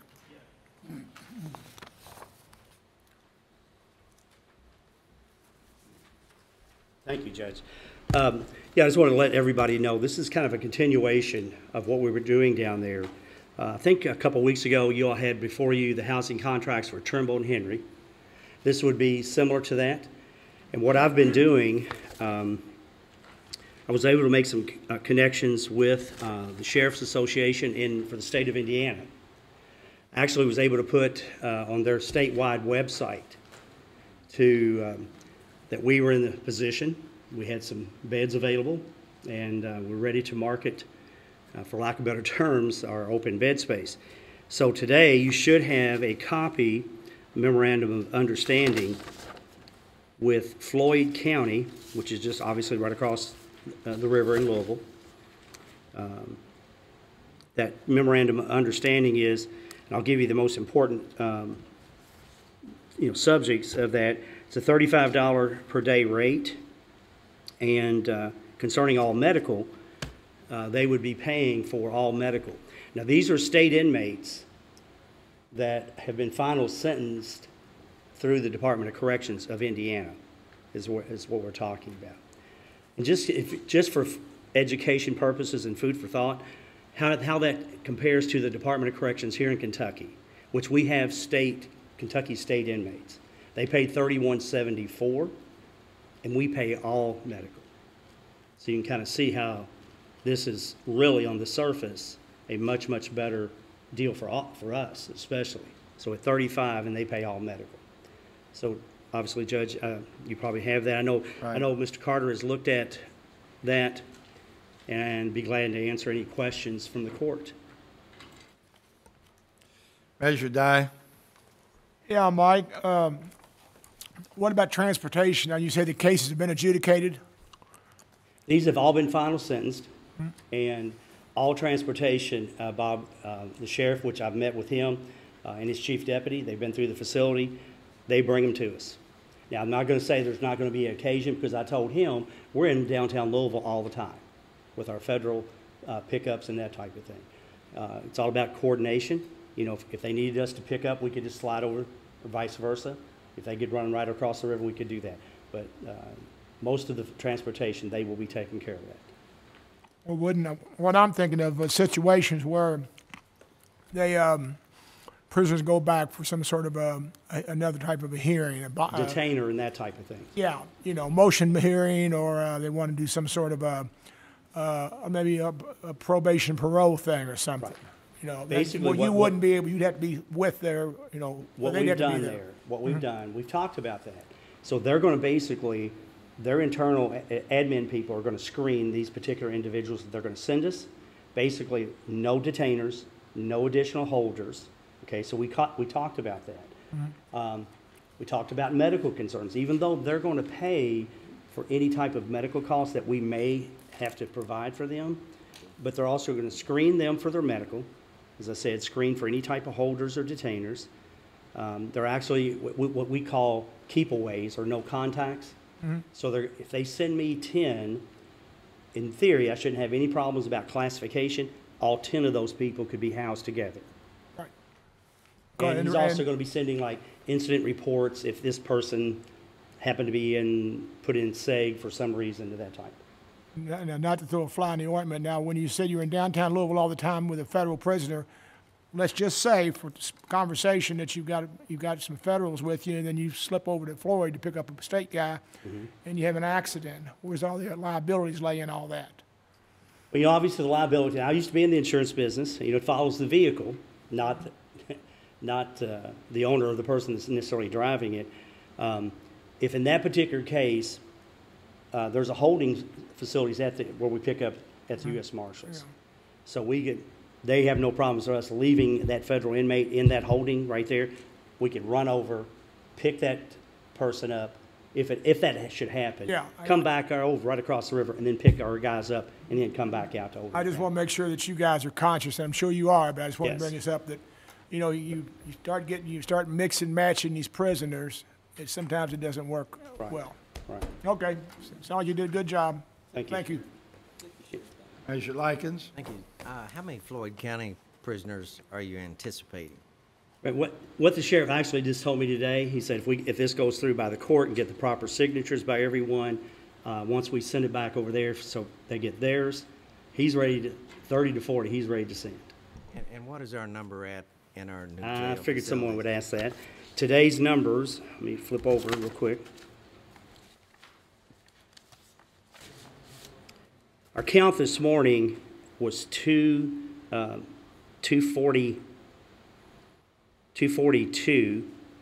47 of those are ours, of that 242. So 195 are generating money as we speak today.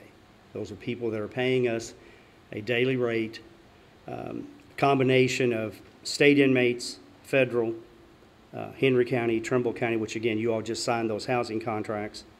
So 195 of the 242 as we speak today.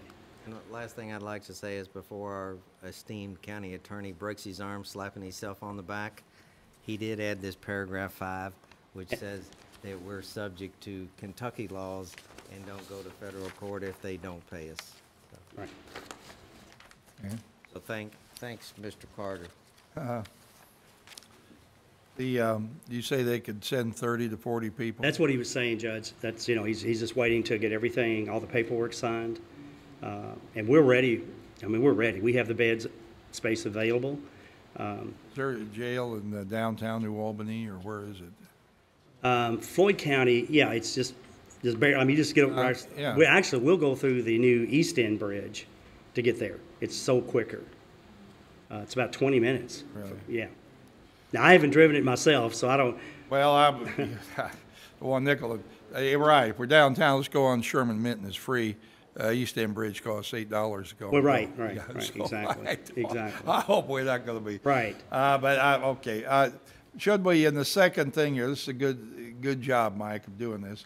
Should we just add the word says Floyd County inmate housed in Oldham County is considered a Floyd County inmate, or should we say an Indiana Department of Corrections inmate? I don't know if we need that word Indiana there or not. Probably, because I thought we were talking about the Department of Corrections of Kentucky.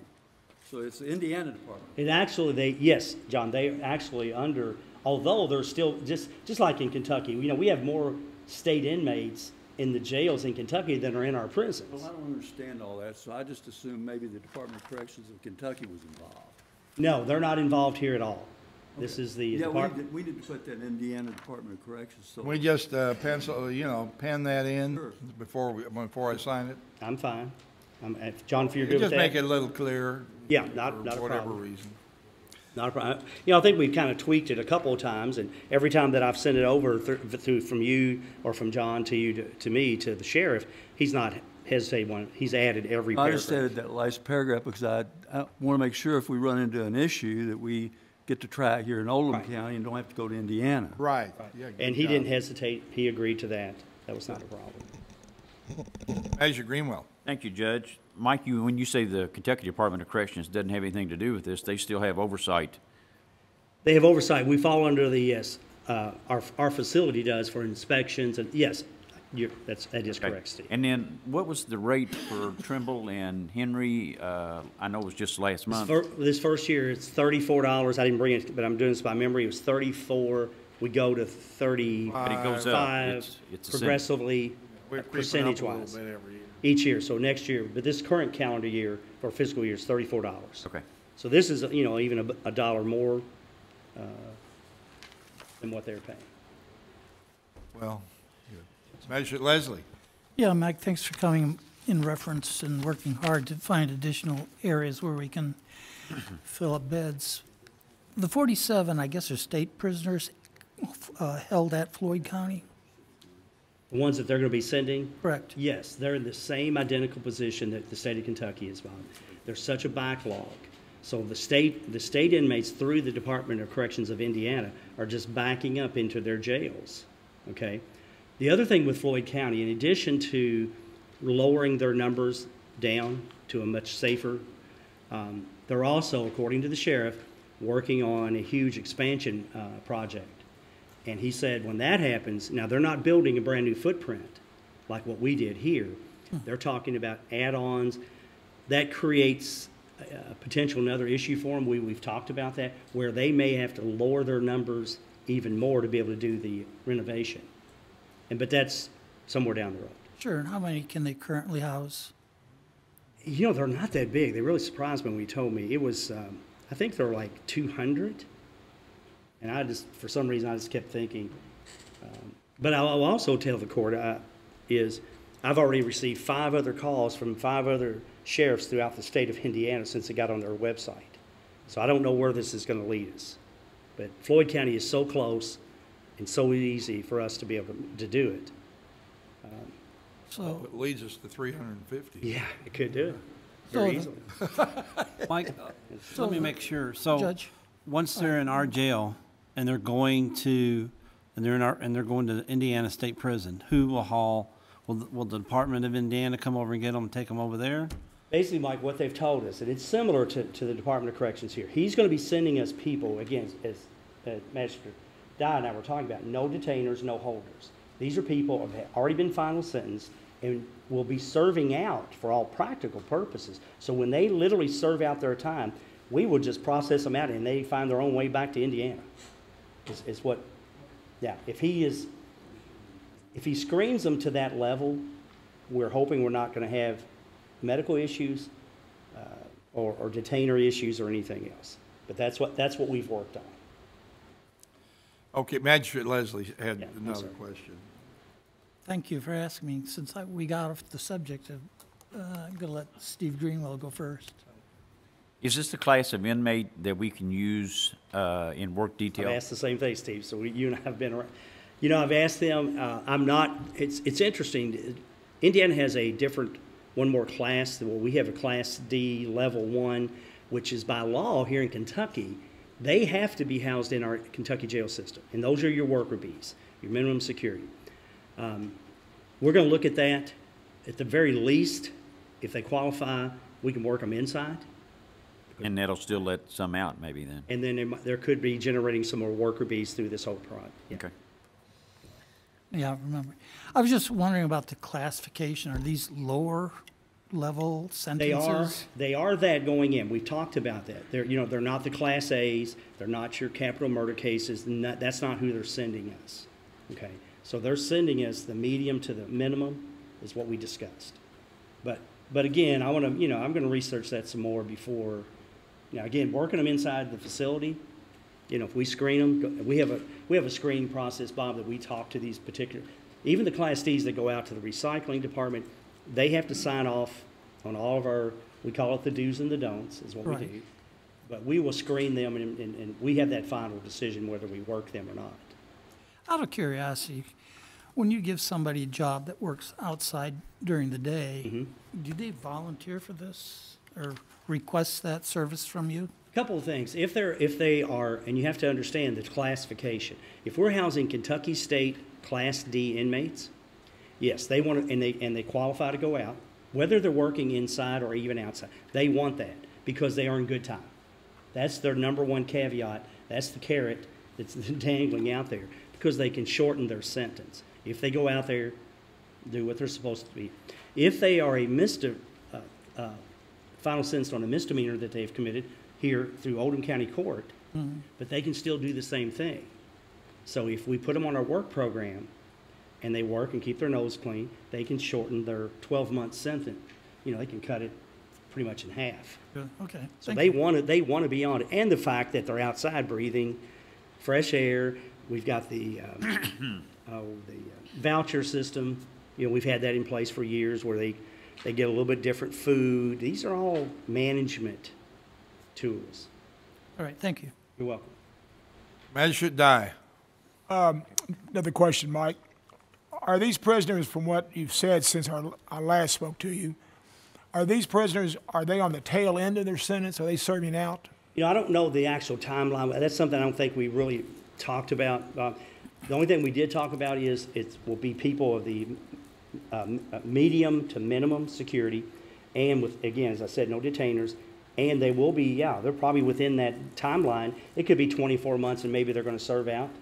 But They're probably going to serve out and then go into a halfway house before they hit the street. Because it just depends. I would be concerned with them dumping someone into our system that, even though they've been classified properly and all of that, some of these people may be their first time in this type of situation, and that's a big, long learning curve that could cause us problems on the front We initially end. talked about that.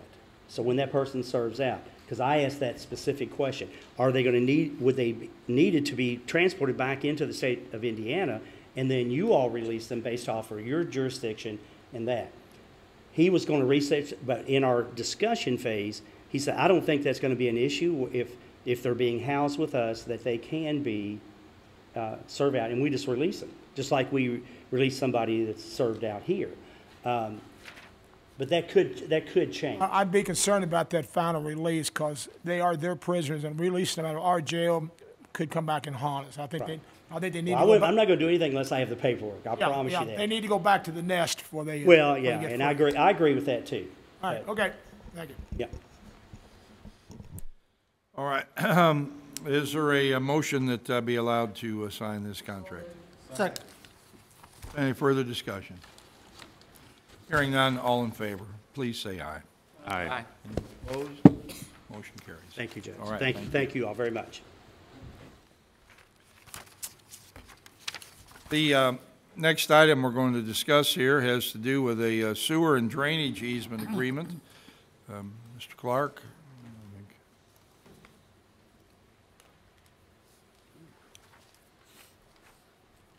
Okay. What you have in front of you is a very standard construction and maintenance agreement for our Oldham County Environmental Authority, the sewer district, to put a pipe through Briar Hill Park to connect. They are currently being required by the Division of Water to take the Ash Avenue plant offline and take it to the new treatment plant over there. And this is part of the way of getting easements, and by design they've put as much of the sewer on public lands to reduce the impact of it. So this is basically, it says for $10. It gives them the right to do it. It doesn't affect how you use the park or anything. I mean, we don't build buildings in our park or anything now. So it's just basically a construction easement and then a permanent easement to fix and maintain the line at the sewer department's expense. All right, there a motion to allow me to sign this contract for this easement. Anybody have any questions on it? As you die. Is this, this is a chopped up plat, but is this going to run next to the utility easement along the creek where LG&E came in a few years ago and had to come cut those trees down and all that? Correct. We actually tried to get permission to be in the same easement, but they wouldn't let us in their easement. Mm-hmm. I remember that, yeah. In contract, so this will be right next to it. Right. All right. All right. Motion made and seconded. All in favor, please say aye. Aye. Opposed? Motion carried. The next item has to do with our County Road Aid Cooperative Agreement resolution here. This is state is willing to give us $651,685.71 over the next 12 months to help with road work. It's divided up into 2 checks. Each check, first one's 60%, the second one 40%. Each check is subtracted, 3% comes out of each check for our participation in the County Road Emergency Fund. So I think we know how this works the same every year. Magistrate Greenwell, would you like to say anything about that? It is a standard thing that we sign every year, Judge, with the state, and after we open those bids, we'd be glad to take their money. So. All right, and then let's see here. I think the resolution requires individual votes. Okay, so we do have a motion to accept this? I'll second. So moved. Second. Yes. All right, moved and seconded. And I'll have Sheila call the roll, please.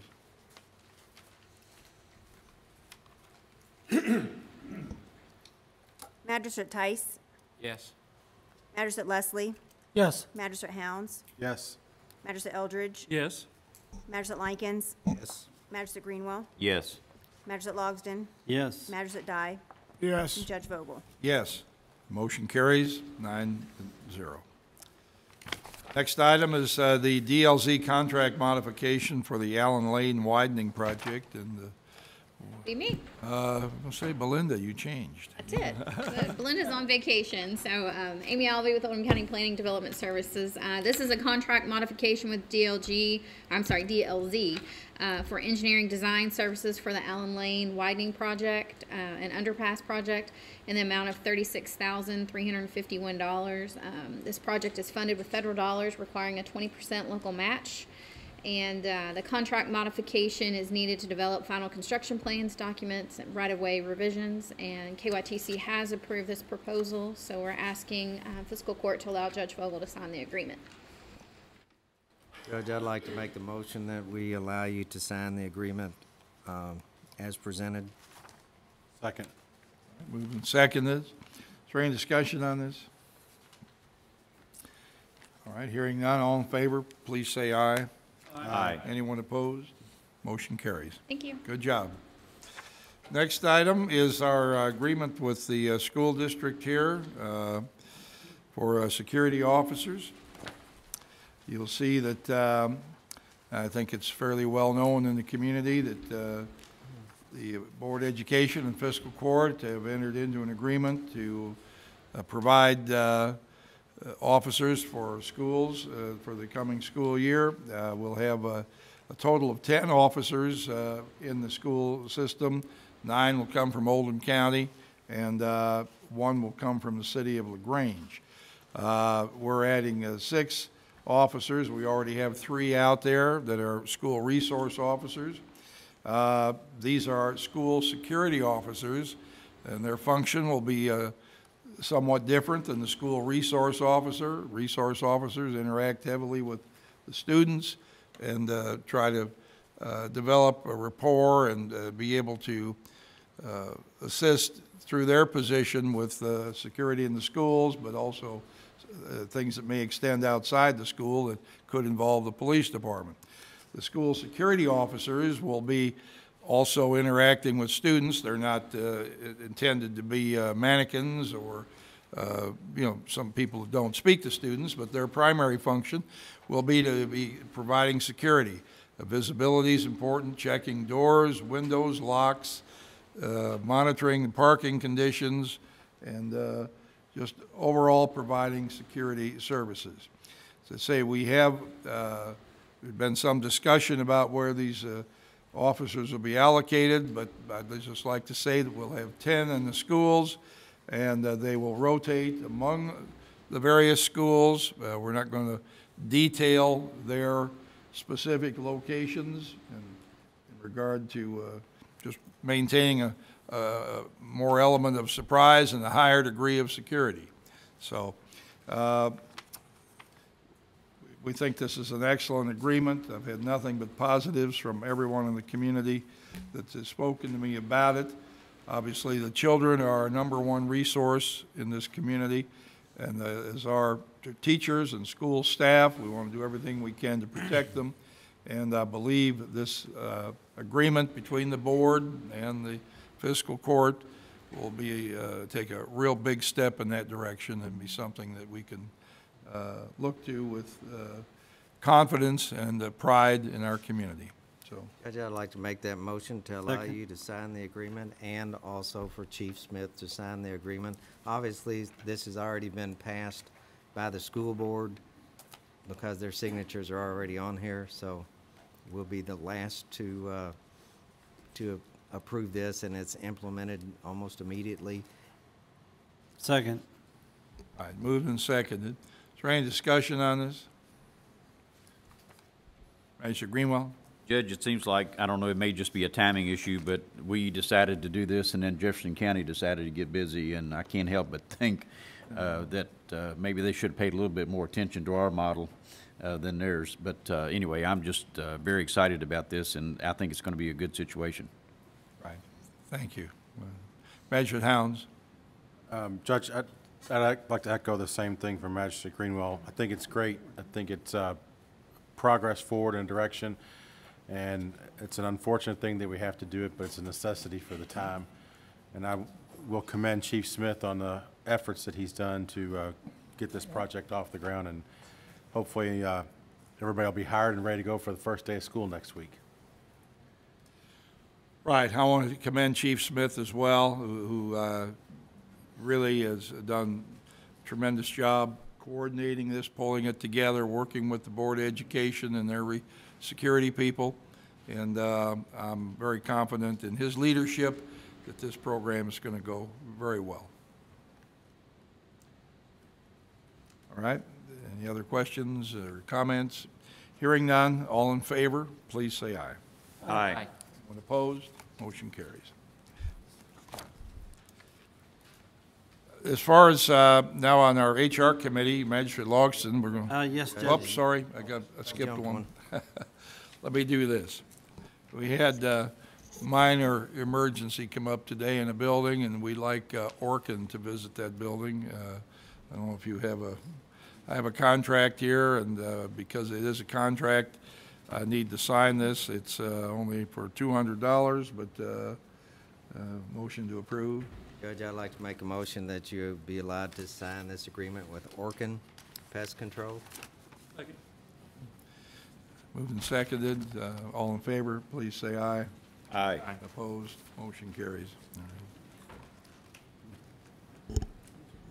Getting bugged somewhere, and we don't need it, so. All right, now we'll get on to the next item here, and that's Magistrate Logston. Thank you, Judge. Before you all, you have a job requirements for the security officers, the SSO, and I'm asking the court to approve this new job requirements, please. It's 01.02.01 job requirements for school security officers or SSOs. Second.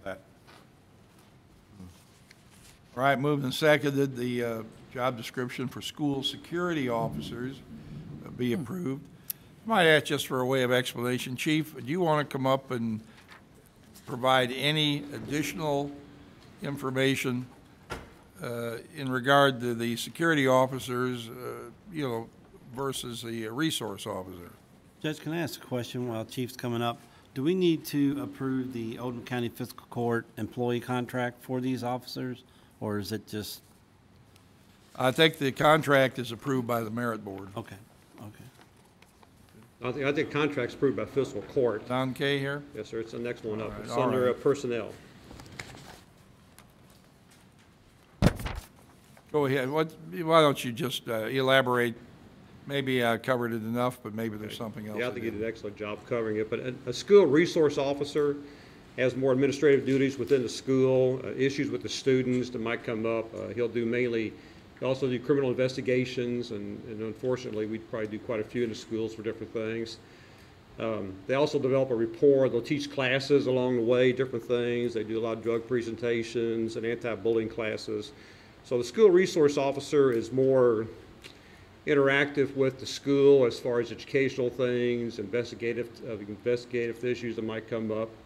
The school security officer, basically, I mean, if you want to sum it up very quickly, it is to protect the school, protect the students and the staff. I mean, that's what they're there for. Now, there will be a list of things they will do. Actually, we're still working with the school board to determine exactly what they want, what they want the school security officers to do. But basically, they're going to be on the schools, in the schools, around the schools, check and make sure everything's okay. The judge summed it up very well about what their requirements are. And basically, they're going to be looking for anything out of the ordinary that could be a potential danger. And that's what they're there for. And I agree, I think it's a very good program. That's kind of the difference between the two. Now, obviously, the school security officers will become involved in the kids, and they can't help but become involved in the kids. The students are going to want to get close to them, get to know them, talk to them. We are going to encourage that. But in addition to that, I think that rapport is great. And in addition to that, though, they do have this security responsibilities. Now, I think we have 5 of the 6 lined up to be hired. And they're all previous Oldham County police officers, very good police officers, so we're pretty well good to go. All right, good, thank you. Okay. Judge, I'd like to say one thing.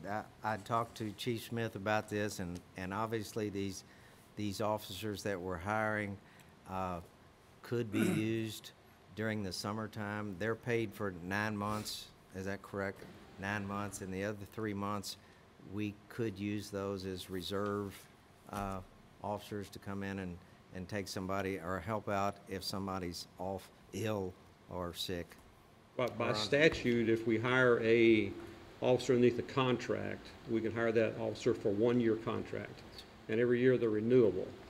By position, they're going to be school security officers. But when the duration of their work is over with the school, we could use them during the summertime or even like high activity times when we need help. If we got some unseen vacancies that occur, we can use them to fill those in because they will have sworn police powers. And that's kind of the extra benefit to this. You know, the judge has agreed when he signs them in when he swears them in that they'll be sworn for a full year. Now, they become inactive on the county, on the payroll for the schools at the last day of school. But we did build into this contract an additional 10 days for training because they will be required to complete all the training of any regular police officer in the Oldham County Police Department.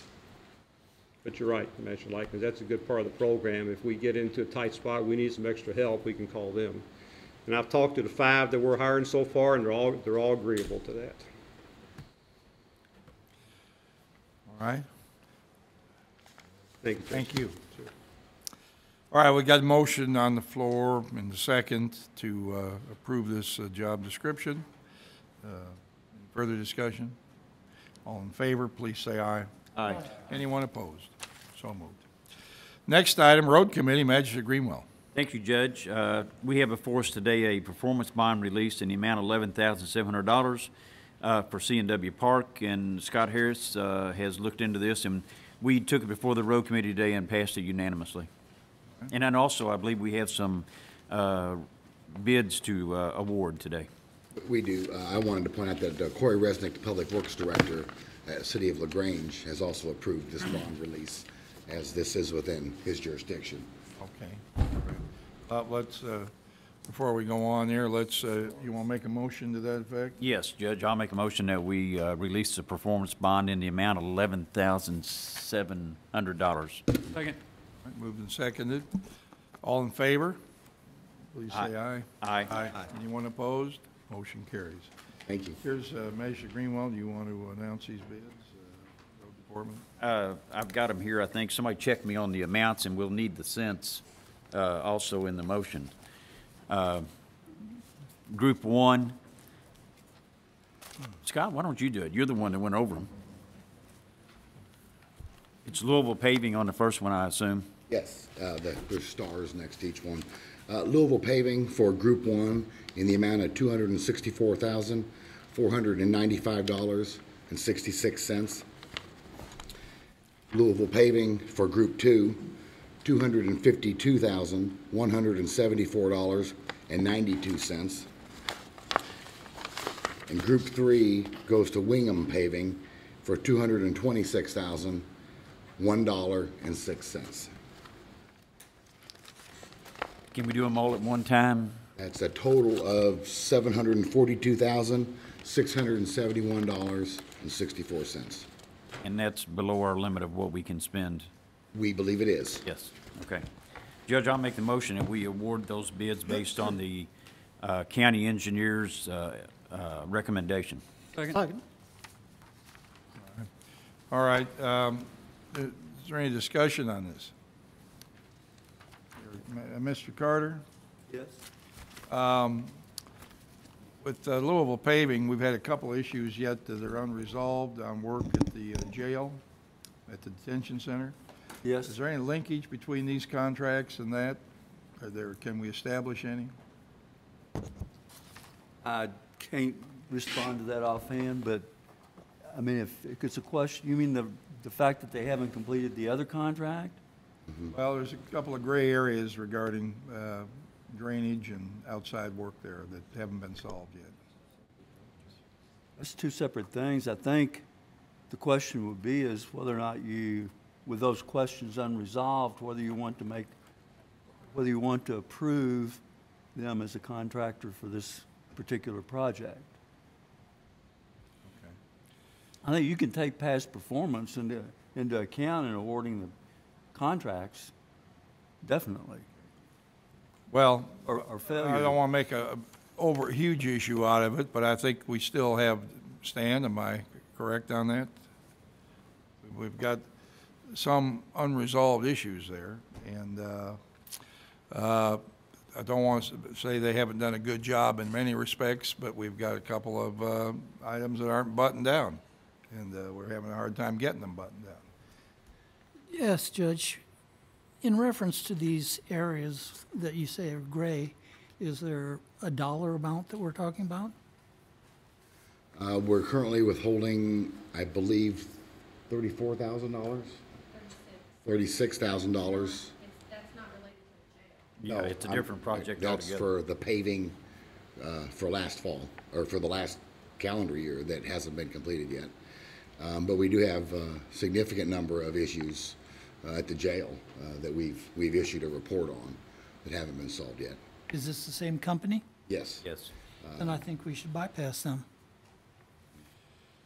If you would like, I can, the next lowest bid on Phase 1 and Phase 2 is also Wingham. They were the lowest on 3. The total difference between all lowest bids and picking Wingham is $26,859.40 for a total of $769,530.68, and it is also still below our best guess at the 65-35 rule. Total, $769,530.68. I think it's justified. Well, There's a is there some significant amount. middle ground here where we could, you know, have this go forward as presented here, subject to their, you know, coming to terms with us on these other things? I mean, I certainly appreciate the low bidder here, but I don't want to mess that up. But, you know, if there's any leverage in here, I'd like to use that as well. I don't, you know, I don't Can we know. table this issue till I next don't know. week? No, we can't. Don't want to table. We don't want to table, we want to go forward. If I could, I don't know about this $36,000 issue, but the jail issue's been going on now for long enough. Now, you know, I'm like Magistrate Leslie down there. I don't want to kick him in the teeth or take a middle ground position like you want, but I think it's time to send a message. It's only how much difference is it's got? $26,000? Yes, sir. Well, they're holding up, you know, it's like a dime holding up a dollar. I think that we need to maybe make a position statement here. And then plus there's the other issue of in the beginning of the excavation that we've talked about with them that we had a problem with. So, I mean, this keeps mounting up. Judge, have they made any effort at correcting the thing out on Jericho Road where? Yes. They've satisfied the state to the point of the state wants to make sure that the grass is going to grow. They have one erosion problem that I haven't seen. I haven't been out there in a week. But the last inspection, they said, well, we got to see that the grass grows, clean out the end of the pipe, which had erosion in it, and shore up the erosion off the edge of the road. So they are making improvements. Okay. Yes. We've investigated it with state 3 times now. So that's a lot of inspections. Judge. Stan, off the top of your head, are you able to basically outline what are the issues of controversy at the jail? Yeah, this one's a real tough one because we got different parties and nobody's taking responsibility. They're each saying they met the contract, so it's disputed. We've had a little bit of breakthrough. The architect has put pressure on them, and the contractor has stepped up and said, okay, we will do this fall, and it's been some items improved. The only thing running through my mind is if at the end of the day we land up having to go out there and do some of the grading and fix some of the stuff ourselves, I think it'll be a lot less than $26,000. So I think we could be penny wise and pound foolish here. So to me, I think what I would evaluate is the performance we expect to be done on these jobs if they will get the bid, if they will get it done, and we truly save $26,000 compared to the next bid, and continue to try to resolve what's going on at the detention center, knowing that it may just be a case where we step up the county and then try to collect it from them. Perhaps because we've had this discussion here today, I can call Louisville Paving and tell them that they're, that they made it over the top by the skin of their teeth. But, I mean, right. I mean, we don't know. I mean, we've got some gray areas out there that everybody's ducking on that we don't think they should, so. I agree. We had issues in the beginning. Dirt was carted off. That was we didn't understand that. Was part of normal operating procedure, we were told. And did we ever get back what was taken off? We're not sure. Well, Judge, if I may again, and we've heard this so many times from the one, and I'm not going to call any names out, but the one individual says, "I'm not in the paving division. I don't know anything about all of that."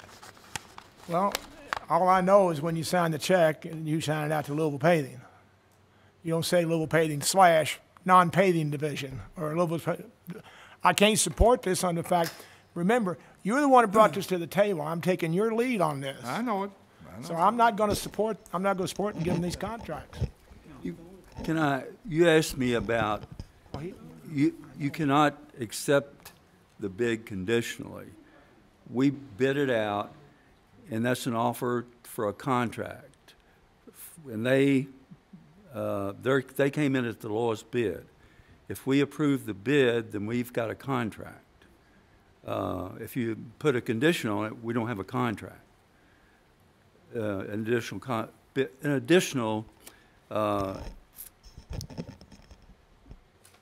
you add an additional item to the contract, you don't have a contract, and it goes back to them.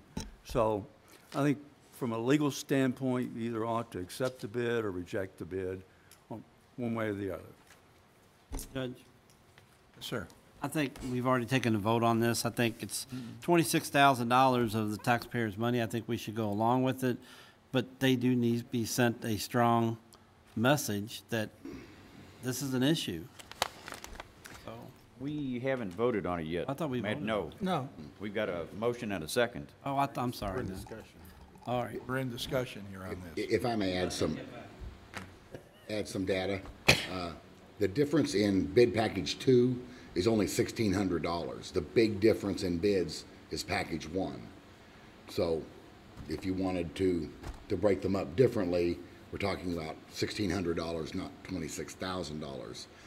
And we did set a precedence of taking the low responsible bid a year ago now, when we did not award to the low bidder, we awarded to the second low. Based on past performance. Based on past performance.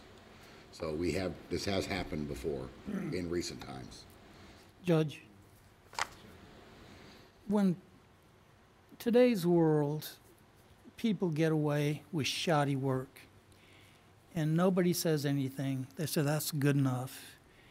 And I see it so many times, and I'm tired of people who do shoddy work. And I don't agree with giving people who do shoddy work additional work, since we've got 2 issues, 2 different times, and it's still shoddy. So why give them a 3rd or a 4th when we have 2 that are already lousy? There's no incentive for them to continue it when we continue to pay for mediocre work. I can't vote for Louisville Paving. All right. Measure Greenwell. Judge, I made the motion to award the bid to the 2 different contractors on the 3 different paving groups, and I'm going to withdraw my motion. We want to take Withdraw these. my second. Okay, we want to take them one at a time. Yes, sir. Okay, Magistrate Likens. I think I'd ask Magistrate Dye to clarify. We entered into a site contract with the jail, with Louisville Paving Company, and it didn't have anything to do with the builder of the jail. Is that correct? It was, so we're not talking about a beef we have with the. Turn your mic on. We don't have a dispute with the builder of the jail. No, it's not the facility. It was about the dirt, the site preparation, which is a different contract. And they were, some dirt was being removed on a Sunday that was they were plainly told in the beginning, Judge, you were in the meeting, that normally it was, well, the contractors get any extra dirt, it's theirs. We said, no, that extra dirt is ours, black and white. And on Sunday, they were taking it out tracks over to the Walmart on Veterans Memorial Parkway and filling in the traffic islands. So, and I called them out on it, and they said, well, that's our dirt. And I said, no. And it got a little heated, but then we had this other situation which has to do with the construction out of the building of the facility, but of the site drainage stuff in the back where, now as Stan has pointed out, and we keep getting this finger pointing deal. Well, every time they turn around, Louisville Paving will say, yeah, we can fix that, but here's the number. Here's the price. And we said, no. Architect said, that's on your contract. And they said, no, it's not. So it's going to end up in our lap.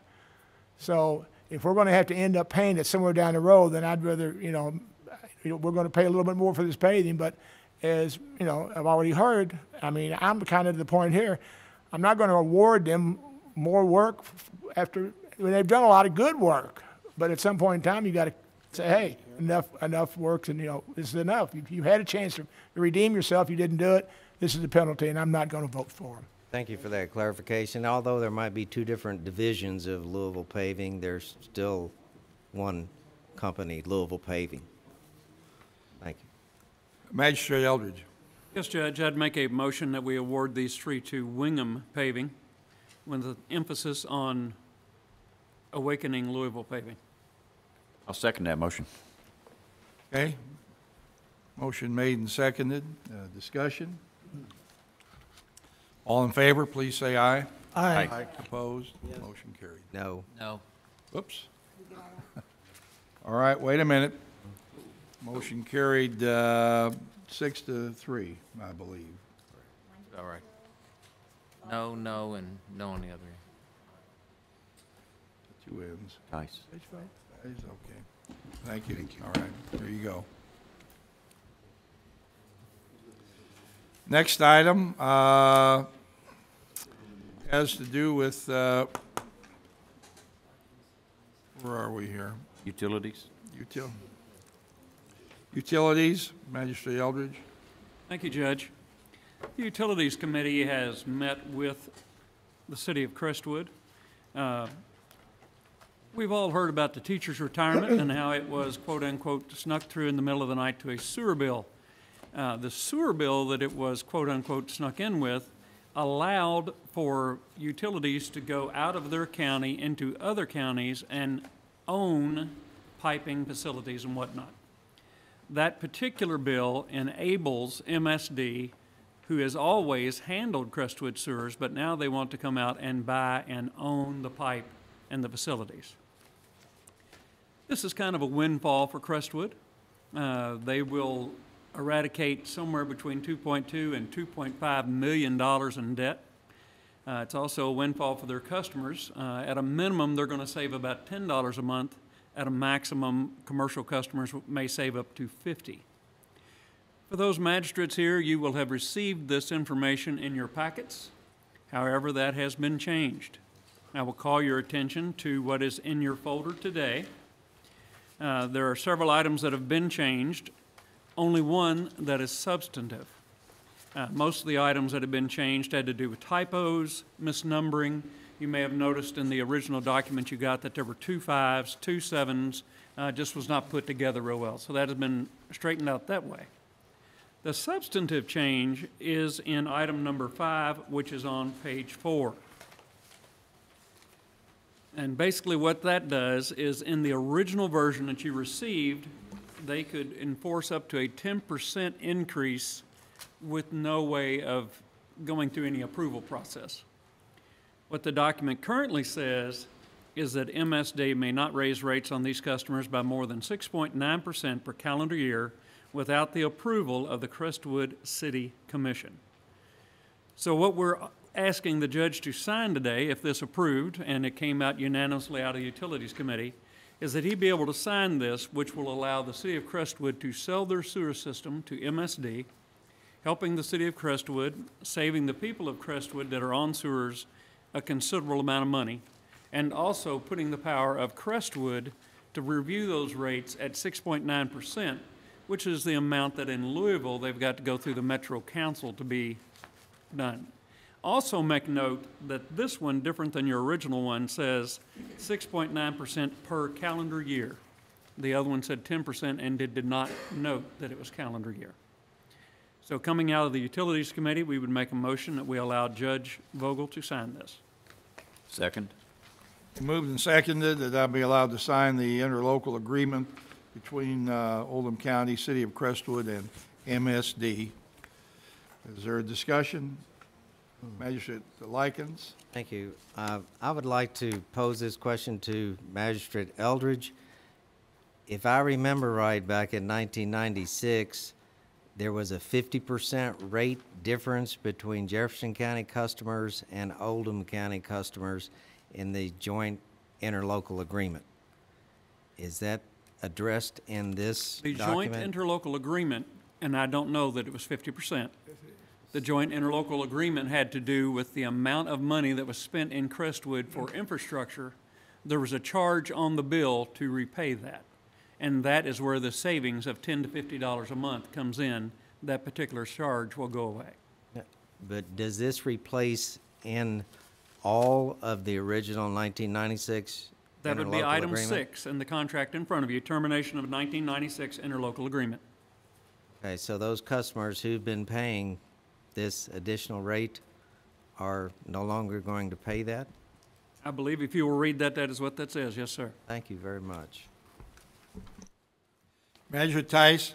The one thing when I was going over it earlier after we got it is in same page number 4, but it was number 7 on new customers, where that if there's any new customers that go inside the city of Crestwood and the existing service area, or if Crestwood expands its boundaries through annexation after the execution of this purchase agreement, it will the MSD customers, they will become MSD and will be subject to MSD rates. Now, if Crestwood expands into what is now territory that is Oldham County Sewer District, does that mean that if they expand, then all of a sudden that area and those customers will now become MSD customers? Speaking to Mr. Dybel earlier today, Mayor Dybel, what he was saying is that if the city of Crestwood annexes an area that does not already have sewers, then they would become MSD customers. There is concern from OSEA in regard to this, but the only areas that Dennis sees anything like this happening are in the areas of Brownsboro where OSEA is currently not able to cover that area. And I would defer to Stan if he has anything to add. And I had that concern, which OSEA, or however we say it, the Oldham County Sewer District, I had that concern also, and I'm not sure that, is that right for us to allow that to happen for them?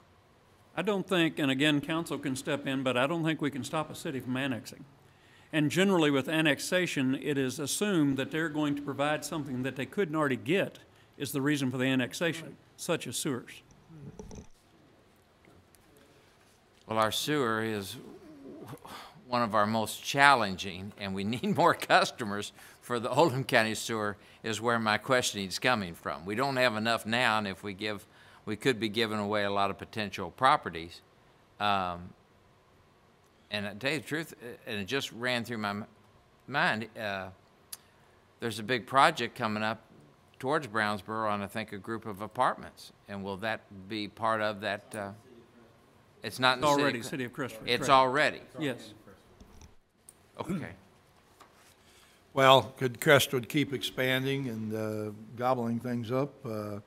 I guess I'm not an expert on annexation, but I guess to a certain extent, they could, but I think the fundamental question here that Magistrate Eldridge identified is that, is there service there? If Oldham County Sewer District has service in an area now, it can't be bumped out, and there are lines of demarcation for the sewer districts in the county, their territories, but the fact of the matter is that OSEA is not able, some places are just too far for them to reach. And the cost right now to get a pipe from the new plant into the Oldham County part of Norton Commons is $1 million plus. Well, they have to go borrow the money to do it, put another, straw on the camel's back, so to speak, and it's a problem. It's a problem. So you can't deny people service. If it can't be provided by one agency, then the other has the ability to move in there. Okay. I'd like to ask our county attorney's opinion. This question came up before, has come up before, and OSEA owns the sewer lines now, correct? No. They don't? They're owned by Crestwood. They're owned by Crestwood. Yes. The last time this came up OSEA, about he didn't say expanding the sewer system, Crestwood was going to annex property and expand the sewer. And the reason they couldn't do that is because the sewers were owned by the Oldham County Sanitation District and not Crestwood. And there was an amendment to the interlocal agreement because they had actually already expanded the sewers without an amendment to the interlocal agreement, and they had to go back and amend it again to include that area. So I think the issue here is that if we approve this agreement, then Crestwood can annex whatever area they think the sewer needs to go to without any further amendment of the interlocal agreement. But as I recall that issue when it came up, actually it was the Oldham County Sanitation District that owned the sewers. Are you talking about Brownsboro? Yes. Now maybe that's a different situation. But it's the same area and the same issue, and that's what had to be done for them to even, they had to go back and amend the interlocal agreement because they had expanded the sewers without expanding the sewer district through the interlocal agreement. And that was looked at by me and Wyatt Tarrant-Combs. Now, I don't know what the ramifications of this agreement would be if we're now saying that the sewers are owned by Crestwood and not the Oldham County Sanitation District, or OSEA. Well, in this particular request, that the pipes are owned by Crestwood. They borrowed money to put them in. And I believe, now maybe I'm confused about what you're saying, but when we had the Brownsboro issue, it was MSD and Crestwood were on one side of 329. The Oldham County Sewer District was on the other side of 329, but the Oldham County Sewer District didn't have any facilities there. It was just part of their designated service area. And what I recall was that they were going to enter into an agreement with MSD to come across to serve the Brownsboro school that was planned, but they had to pay OSEA, a surcharge or a treat rate or something to be able to do that. So now you might be speaking to a different issue, but that's... This came up recently, and I went back and looked at the amendment to the interlocal agreement, and the amendment to the interlocal agreement went back and approved the expansion of the sewers that had taken place without the amendment of the interlocal agreement. And the reason it had to be amended was because the Oldham County Sewer District, it was my understanding, owned the sewers, and therefore they could not expand. I'm just saying, I think the ultimate import of the agreement will be, if you approve it, is that Crestwood can annex and expand sewers anywhere in their area they want to without amending the interlocal agreement. As long as it's within the as long as it is within the city of Crestwood. Because what they were going to do last time is the Brownsboro School is that Crestwood was going to annex the right-of-way to put in the sewers to the Brownsboro School.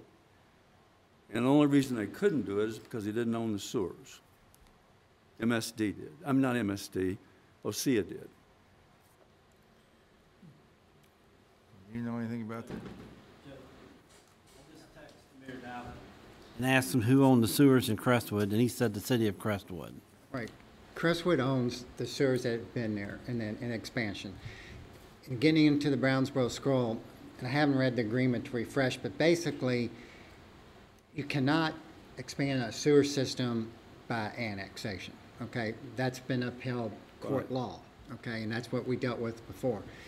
But the question is providing services to it. So like when the Brownsboro School, if it was to come on, OSEA was to own the pipes and stuff and then pay a treat rate to MSD until such time they could handle the flow themselves. Similar to what's going on with Glen Oaks Moser Farm.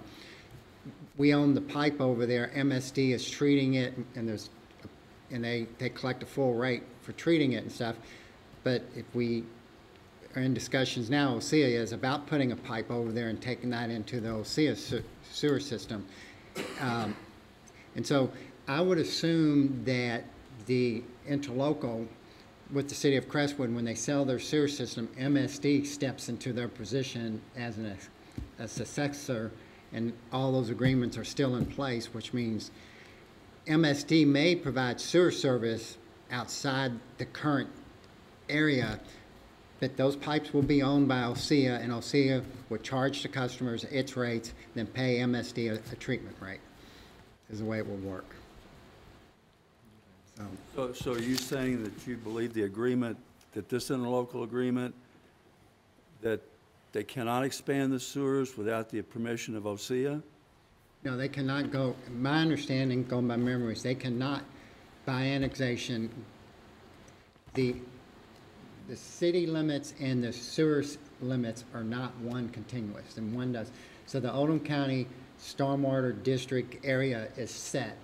Right. And even if the city of Crestwood annexes part of it and goes into that area, it's still Oldham County, sewer district's treatment area. But they can go into that district without the approval of OSEA. No, because OSEA is the ones that are going to technically be providing the sewer service via an agreement with MSD. I just want to make sure that everybody understands what the agreement is, and that we're not. And I wish I had it in front of me and looked at it, but the whole idea was to protect OSEA is protecting their district and keeping it from being taken away without their permission or agreement or working something out. Because when that happens, when you, for lack of a better term, cherry pick the new customers and the new stuff, it hurts the current ratepayers of the sewer district because the facilities and stuff are, MSD's getting them, and we're not helping sharing the cost in it by expanding the OSEA sewer district. So, confusing. Well, I think we have a motion on the floor here in a second to permit Crestwood to go through with this agreement with MSD. Is there any further discussion? Hearing none, all in favor, please say aye. Aye. Opposed? Aye. Motion carries 8-1. Next item on the agenda has to do with personnel actions. We're going to skip the one there and crossed one off. So we have our security school officer contract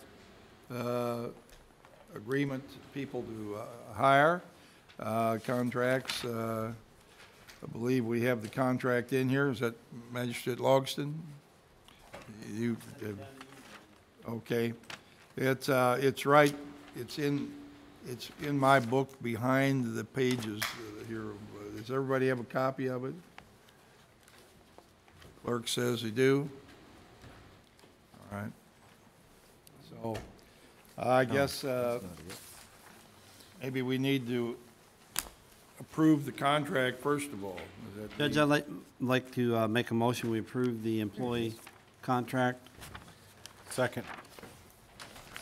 Any discussion on this contract? Contractors, one for each one of the individuals. Well, no, I think they're all the same, aren't they? You know, so why would, this is our contract for hired individuals, but we're going to. Judge? While Chief Smith's maybe walking up here, I don't have a problem with voting on these ones that we have names for and a contract for, but we're getting ready to start school next week, and we're getting ready to hire an officer or try to find another officer to fill the void of that last one, and we won't meet before school starts to vote on the hiring of that officer. All right, so, Chief. That is a contingency we discussed with the school board. We told them if we could not fill all 6 positions, the last one we would do in secondary employment. And we are currently working with the school board on how that position will be paid until we get a full-time employee in there. So you won't? We would take one of our own people. Yeah, part-time job. I see, I see. You know, I don't know if we can do it every day, but we can do it enough times during a week that we can make it random enough that it'll look like someone's there all the time. And as we made the assignments for the schools, for the 5 that we have, the one we did not assign was Oldham County High School, because that's right down the street police department. Cars pass there all the time. We're going to tell our police cars, during the normal routine business, drive through the parking lot, and make it look like there's cops there all the time until we get someone assigned there. And that'll be the number 6? That's number 6, when you find yes, the sir. right person? Yes, sir. Okay. I don't know if you have Greg Collette's contract in there signed. He signed it just this morning, so his is signed. I do have it with me if you want to vote on that as well. I see what you're saying. These are That's the only one he that's hadn't not signed his. Judge, I'm going to give it to you. This is the signed contract. Okay. All right, okay, well, I'm going to have more paper here. Judge? These others were signed? Okay, I understand what you're saying now about contracts. Greg Collette's the only one. Okay, everybody has signed one of these. Yes, sir. Okay. We have And we do have, without giving any names, do have, other candidate or candidates close. Yes, sir. It would seem to me, Judge, just as a matter of order, and I don't see Tina here, but it seems like it would be cleaner to approve the language of the contract and then vote to approve the new hires, rather than. Well, that's what that's what I was trying to get to. Yeah, I think it's where we need to be. To the contract for the SSO officers. Second. Moved and seconded. Is there any discussion on that? Hearing none, all in favor, please say aye. Aye. Aye. Anyone opposed? Motion carries. Now we'll go to the individuals, correct? Magistrate Logston? Yes. Name them all at once, or do you want to name each individual ones? I'd say you could name them as a group. Okay. Judge, I'd like to make a motion that we accept Kenneth Collette, James Latham, Greg Ford, Roy Franklin, and Larry B. Simpson as our new SSO officers. Second. Second. All right, moved and seconded. Any discussion on that? All in favor, please say aye. Aye. Anyone opposed? Motion carries. Now we have a retirement. The Chief, you want to? Adrian Dolman, retired. 16 years service with the Oldham County Police Department, 4 years service with other agencies that accumulated him to 20-plus years of retirement, and he is out of town on vacation, enjoying his retirement. I tell you, Adrian was a very good officer, served the county very well, and we're going to miss him. Judge, I would regretfully make that motion. Second. All right, moved and seconded. We accept the retirement of Officer Adrian Dolman, and wish him the best of everything in his future plans. All in favor, please say aye. Aye. Motion carried. Next item here is resignation of an officer, Demetrius Lindsay. Make that motion. I'll make that motion, Judge. Moved and seconded. All in favor, please say aye. Aye. Anyone opposed? So moved. We also have a resignation for Tyler Shaw, effective, I guess, at the end of this week at dispatch. That's not me, but Pardon? that's not me. He's No, right. Go ahead. I'll make that motion, Judge. Second. All right. All in favor, please say aye. Aye. Opposed? Motion carries.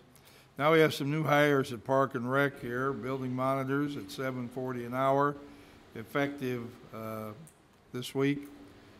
Peyton Wee, John Sabeck, and Lillian Noderer. And also lifeguard Kimberly Jasinski at $8.59 an hour, who was initially left off an earlier season hire list. Motion to accept the new hires at Parks and Rec. Okay. All right, all in favor, please say aye. Aye. Anyone opposed? Motion carries.